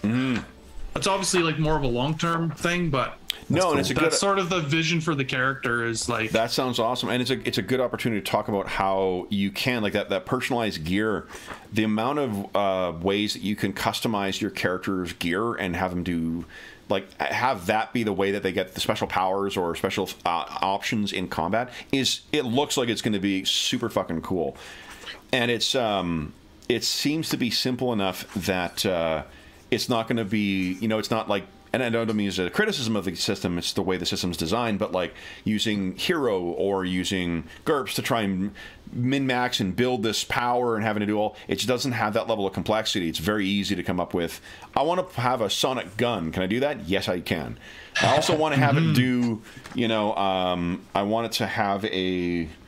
Let's see here. I want to build a reinforced grip so I can use might instead of the thing's normal skill. Well, yeah, you can do that too because it's a weapon upgrade. Right. And as you go along, you can further tinker with the things. Well, that's sort of what the think tank is, and I think the idea is like that it is sonic armor that he's using essentially. Yeah. Like so he's not like Tony Stark where he's wearing actual Iron Man suit. He's just wearing like a sonic protection suit. So here's a neat thing. We've mentioned the impulse armor, and there was something else that you were qualified in too that I don't remember. Battle dress. You were trained in light armor and in computerized battle dress, and qualified in impulse armor. I am trained in ballistic element and explosive weapons. Okay. And as a gear bonus, I can choose a standard or limited upgrade of any type as a free upgrade during equipment, assignment, and requisition.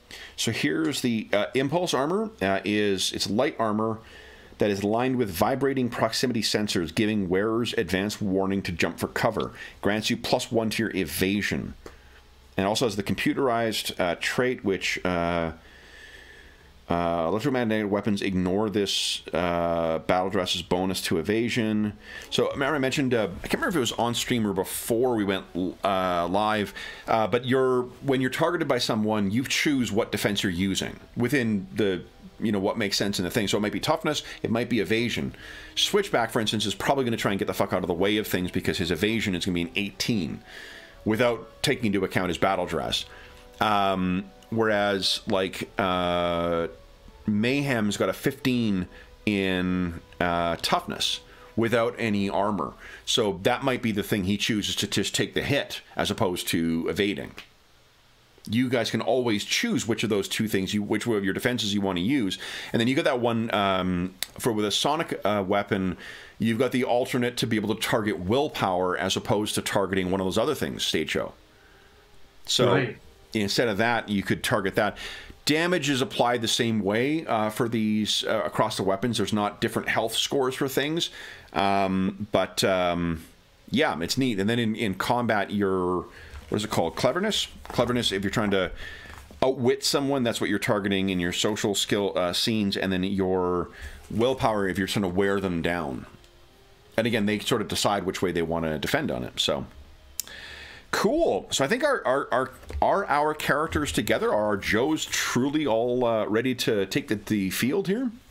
I think so.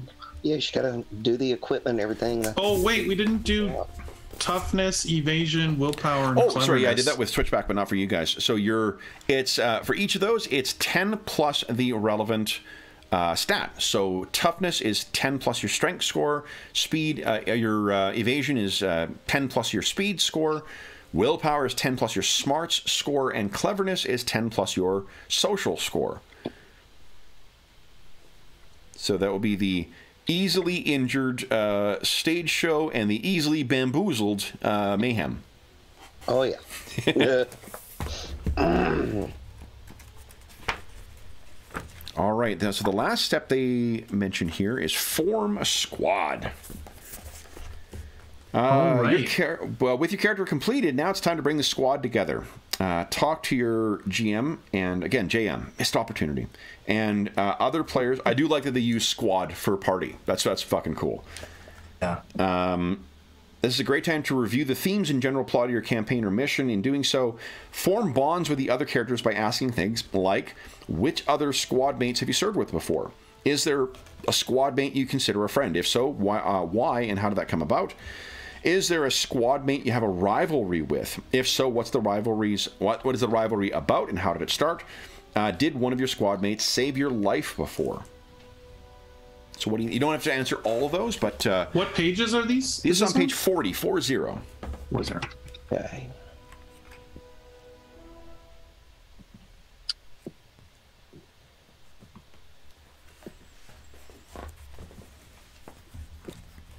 And while you're doing that, I'm going to grab your images here for your Joes, because I don't think I can drag and drop for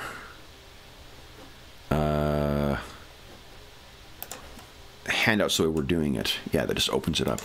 Okay. How am I going to do this? Let's see here. Can I... Ah, here we go. B.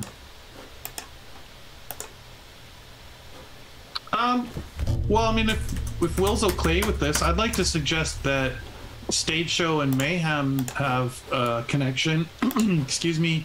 You mentioned maybe there was a show that I was doing where, Cobra attacked, maybe with some kind of sonic weapon, and Stage Show was the one who was able to dismantle it. But it also says, did one of your squad mates save your life? Maybe Mayhem was there at the show. And I don't know, Will can decide whether he was already in Joe at this time or what. None of you are part of Joe yet. So this could have been okay, so no, he would have just been a soldier there. And maybe he saved my life. One of the Cobra guys was, it's like one of those, he's got a shot, he shoved me out of the way of a sniper shot or something as I was dismantling this thing and saved my life. And sort of that's how we come to know each other. Love it. Maybe Switchback was at that show as well. Definitely. I have this memory. I was in Switzerland, and we were visiting a place called Lucerne, and I had no idea, we were just passing through, but there was a music festival there, and I saw people were wearing these pins, and I thought, I want to get one of those pins as a souvenir. But it turned out that the pin, when I asked a few people about the pin, it turned out that the pin gave you access to the backstage area, and because I had an American accent, I think people assumed I was there, maybe, and they gave me the pin. Somebody gave me their pin. So I just like got free access to backstage and everything out of nowhere. And that's sort of the way I think that maybe this unfolded, where I met these guys that way. Yeah. And if we want to play up the one of the hang-ups too, like maybe the Mayhem, like after you guys sort of fought your way backstage or whatever else, or to the Cobra device, Stage Show and Mayhem were a little too fucking yeah, do you think they maybe did this way? And then perhaps it's on this kind of thing, and you're like, guys, you know, the bomb. Yeah. So that's, yeah, so this is coming fresh from that kind of situation where you guys had there we go, we got everybody. Okay, then what I'll do is I'll give you guys control over these. I'm going to give you health bars on these so that, and name, hold on, Madison, don't make them so big. We need to have room for names here. Code names. Yeah, I never came up with a real name. Okay, let's see here. That's very GI Joe. I don't know if I can tell you a single character's real name. Real name. Rocky Balboa, the trainer who trained for one issue. Yeah, I guess any of the ones that are like the real people ones, but I mean of the Joes, like Switchback. What is your? Oh, here, I guess I'll take a look here. That's funny. Oh, you know, I'm getting that fucking scrolling issue now too. Awesome. Stage Joe, what is your health right now?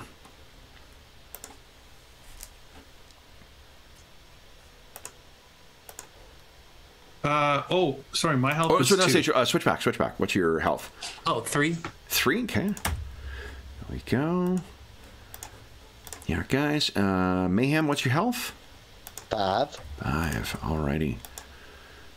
Get this going here. So everyone. Yep.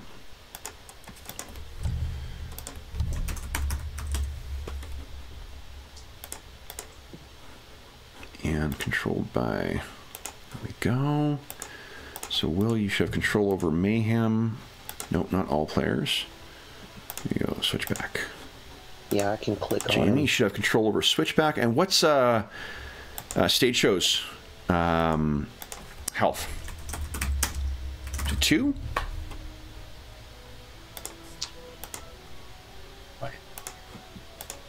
Jeff? Oh, sorry, what was that? What's Stage Show's health? 2. 2, okay. So I think you should have control over his token as well.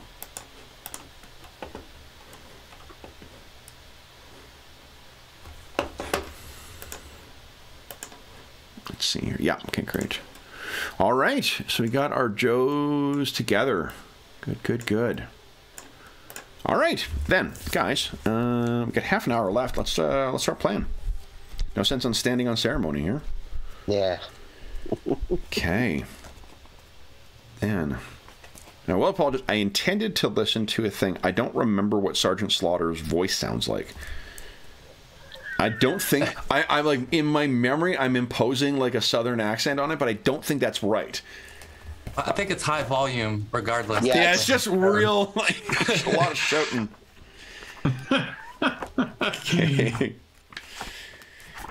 All right. And I guess for those listening at home, we are, again, playing the adventure out of the core rulebook. So if you are intending on playing Snake Pit, this session will have spoilers in it, obviously.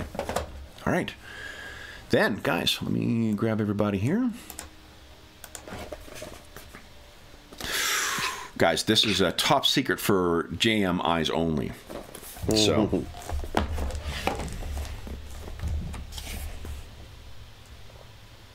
I guess GM could be GI Master, but Grunt Master. Grunt Master, yeah. Okay. There we go. So here's something I do really love about this game as well. Oh, wait, did I remember to load these? Let me take a look here. I think I did. Another thing they do that's very clever with the,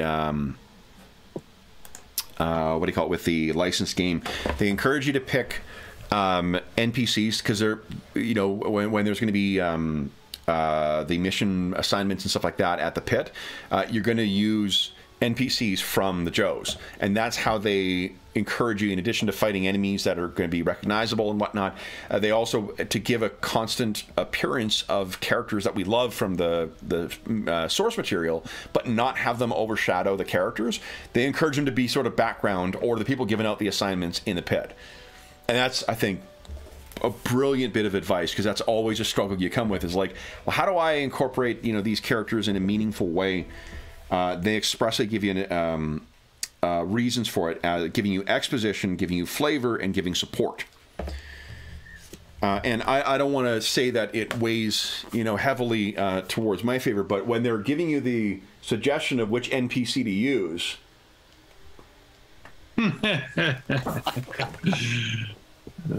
they do have snake eyes there. Oh man. That's funny. It's actually the second. I didn't have the original Snake Eyes thing, Will, but it's the second one that I had, and I fucking loved it. Help that it has a. You know, and after saying like I wasn't that much of a a GI Joe fan, I will say like I'm sure my love of dogs came from something else too. But he did have Timber in the thing, and I fucking loved that. Yep. And one of the first vehicles I got as a kid was the Jeep. And the only vehicles I've ever owned have been Wranglers, so it may have had a stronger influence over me than I realized. All right, so guys,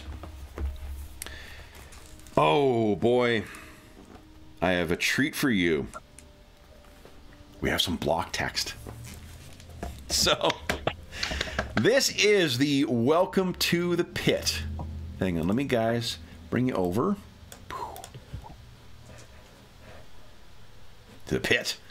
I'm just going to position your tokens a little on the side here so that you guys can fully drink in the glory that is IDW's version of the pit. So, I love the Easter eggs in this too. Like the, I can't remember what the heck this thing is called, but like that's an actual vehicle. There's that side of the Striker, I think it's called. We got the that stupid artillery. I had that as a kid too, and I'm like, what a stupid fucking toy. It doesn't, I guess, be dragged by stuff. There's the tank. You lose all the missiles, you know, in the first week. Oh, for sure, yeah. Like, we didn't have pets. I couldn't even blame it on, like, a kid, a dog making off with stuff. I had the, like, jet, the Ace one. Man, that was an amazing toy. Nice. Yeah, it was. Realistic missiles on that Joker. With the wings that would go in and out. Yep. I think it was like an F-16 or whatever. Yeah, that's I don't know. Or was it 14? I don't know. Yep, F-14 Tomcats. What yeah, it was a sweet toy. Okay. And it was like I love the thing about the Joe toys is like they were life size to the figurines, so you could like put them in there and like actually play with them. So today changes everything. As of today, you are a member of GI Joe. Joining this elite mobile strike force cost you so much, but these sacrifices put you in a position to make the whole world a better place. As you sit in the back of this APC that picked you up driving along an underground highway beneath a desert in Utah, you try to let the potential of the future outweigh the thoughts of the past left behind. 2 hours ago, you met one another and, well, you met up with one another because you sort of like, after you're getting off the plane, you're seeing one another kind of like, hey, it's, you know, from the show. Yeah. And your GI Joe liaison, who is, perhaps unsurprisingly, no, Scarlett. Because Because Snake Eyes, I don't think any of you guys took ASL as your language, so it would be challenging to have a chat with. So Scarlet is one of the ones, and this is actually an illustration from they use in the book as well, which is super fucking cool. She brought you there, or met up with you at this remote location in Utah. Led you below this nondescript shack where a military APC about the size of a basement, about the size of the basement it was parked in, sat waiting for you. Scarlet got in the driver's seat, and you guys all got in the back. As you guys are driving along, because you got 2 hours of travel through this underground thing, and you're seeing like lights, you know, maybe every once half city block kind of thing. And she's going along at an incredible clip through here. This is like the badass military version of that lunatic tunnel under Las Vegas. Less colored lights now. But do any of you, you know, how does the conversation sort of bring up? I'm assuming you guys did not, apart from kind of a, hey, you know, when you guys first met up at this place. What do you guys say to one another? I feel like Stage Show is like, he's kind of out of his element here, and he's not really sure, like, you know, if we're on like military transport or whatever, like maybe we're not supposed to talk. You know, he's like not even sure. Jeff, he's just like, to interrupt. Let's back up before. Let's give you guys an opportunity to roleplay a little bit. Get comfortable with the characters. Why don't we open our scene on this like blasted kind of you know, Utah desert kind of thing with this rickety old shack out there. It's you know, picture any scene from Breaking Bad where they're outside of Phoenix or whatever. I can't remember if it's Phoenix or whatever city they're in, and it's just empty desert in every direction. And I think, which of you do you think, who's got the lowest speed? So it's either, who do you think is the last to show up, Stage Show or Mayhem? I would say probably more like Mayhem, because Stage Show, like, you know, the classic thing with rock and roll bands is, you know, the band's always late, but the guy that's doing all the work, you know, he's on time. That's exactly what I was gonna say before. So yeah. Okay. Yeah. So I would say Mayhem's probably last. So maybe in the opening, you know, in the opening, whatever, like panel of our comic or, you know, a scene of our cartoon or TV show or movie, what we're seeing is this rickety old shack, and we can hear this kind of diegetic music coming from inside, and it's muffled, but it's some kind of, I don't know what kind of music we'd hear. And as we sort of pan around the side of the shack, we see Stage Show with headphones on. And why don't you tell us what kind of headphones he's got on there, Jeff, and what kind of music we might hear that's coming through on the in the scene? They're probably like retro, you know, full size over headphones. I think that yeah, just nice big ones. You know, you want to get that bass response. You want a full size speaker in there, and so.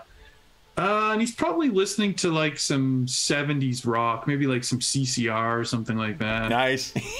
Fortunate Son is perfect. Yeah, totally. Awesome. So you're doing that, and you're listening in. You've got your, you know, maybe small travel bag with you, but that's everything. Otherwise, you're probably dressing your civvies as well at this point. You got that wild non-regulation beard and long hair. Totally. Yeah, and just listening to this stuff, and what you can see is there's a trail of dust coming down the road. And as we're getting closer, the diegetic music, meaning from the actual scene, changes, and we're hearing what song blaring out of this rental car, Mayhem? Oh, gosh, let's see. He's probably got some Iron Maiden cranked. He's listening to, like, Where Eagles Dare. Yeah, the Trooper, Where Eagles Dare, something like that. Okay, nice. Love it, and it's just wow. Like in contrast to Stage Show's kind of more muffled, you know, thing. We see you driving along, and as he pulls up, Stage Show would have been dropped off by like an Uber or something like that. You got this crappy old rental car. It's clearly with the music that's blaring out of this. It has the, you know, it's a small little like maybe hatchback or coupe. It has the look of like a if it wasn't for how impressive Mayhem is, you'd think it was like a teenager driving a mom's car, you know, and it's blaring their music out the down windows. So what do we see as you pull up and as the sound suddenly cuts off? This is maybe where Stage Show and Mayhem, you recognize one another. Yeah. Yeah, Mayhem gets out. I mean, you know, and he's pretty solid. He's not like, you know, super tall or anything. He's probably just under 6 foot tall. Okay.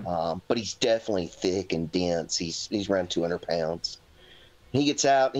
His hair's not regulation, but it's not necessarily out of regulation either. Okay. It's just right at the point of being too long for active duty, but not completely. Have you seen Generation Kill?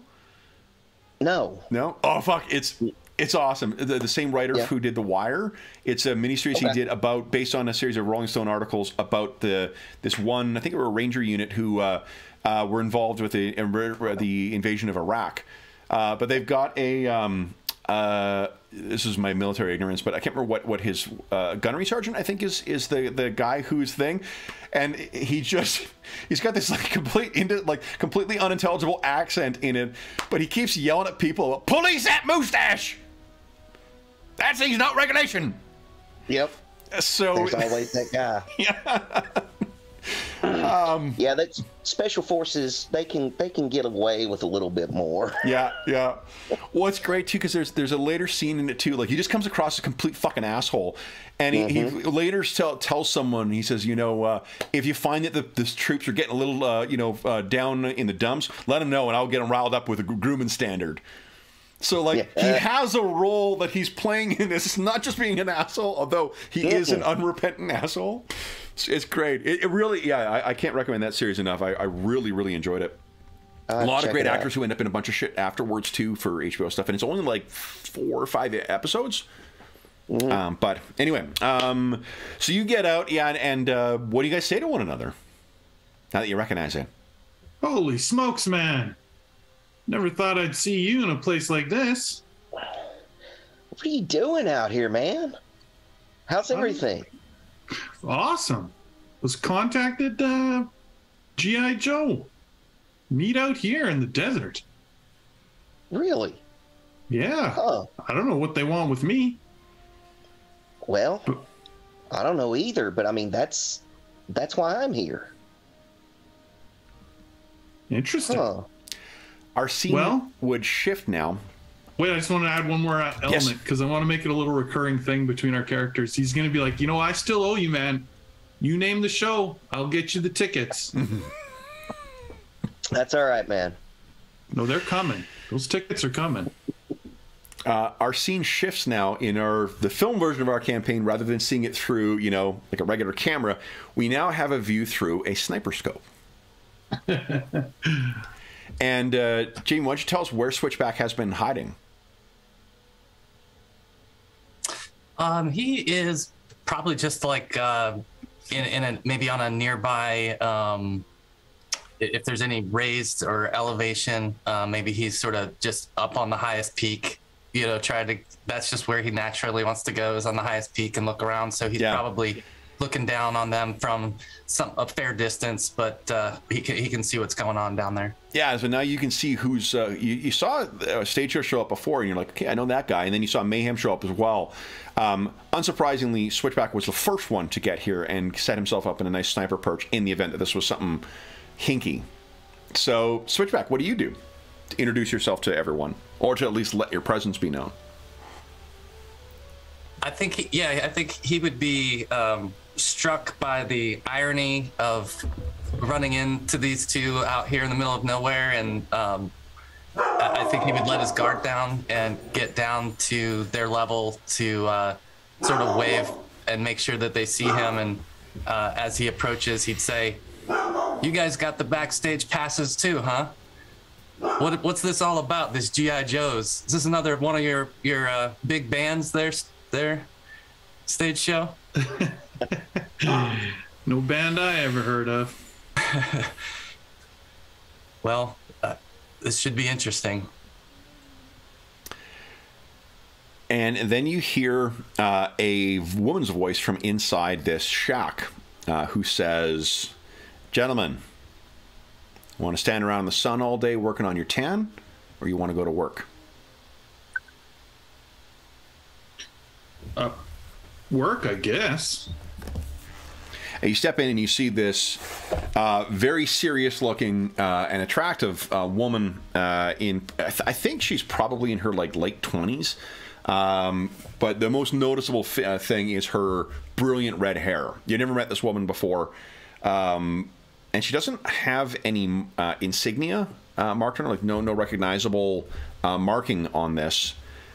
But she asked you to step inside, and I think what will end our character creation and first session with is you guys going down below. You find this APC below that will be transporting you underground and will leave you heading off to the pit for the first time. I love it.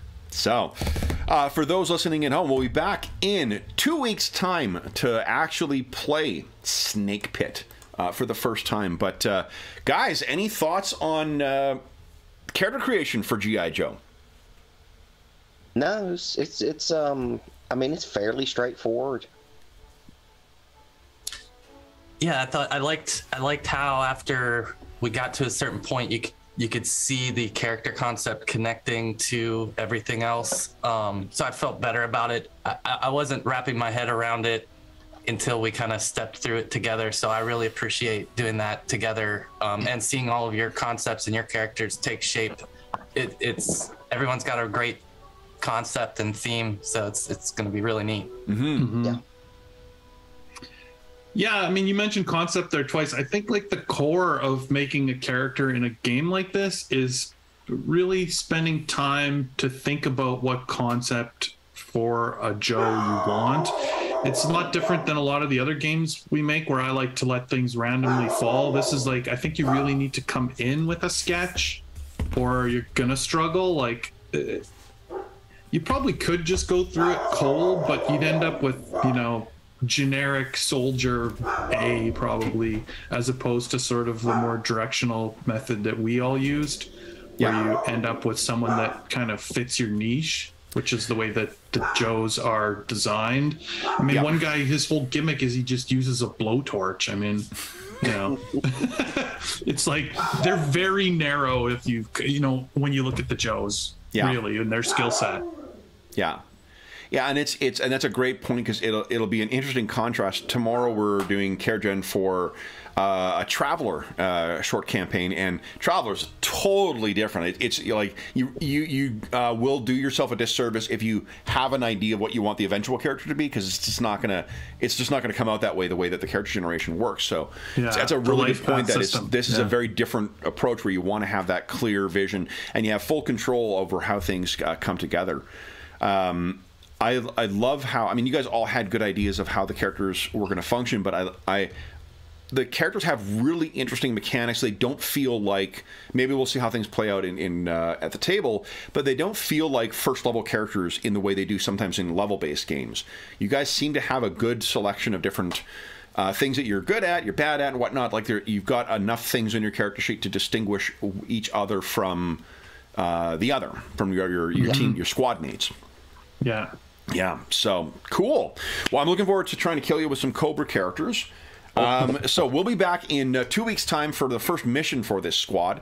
But until then, as is always the case, if you have any comments, questions, or concerns regarding the session, the game, or the campaign we'll be playing with this, please don't hesitate to leave a comment in the comment section of the video, and I'll endeavor to reply in a timely fashion. You can also find a link down below to the Dungeon Musings Discord server in the description of this video.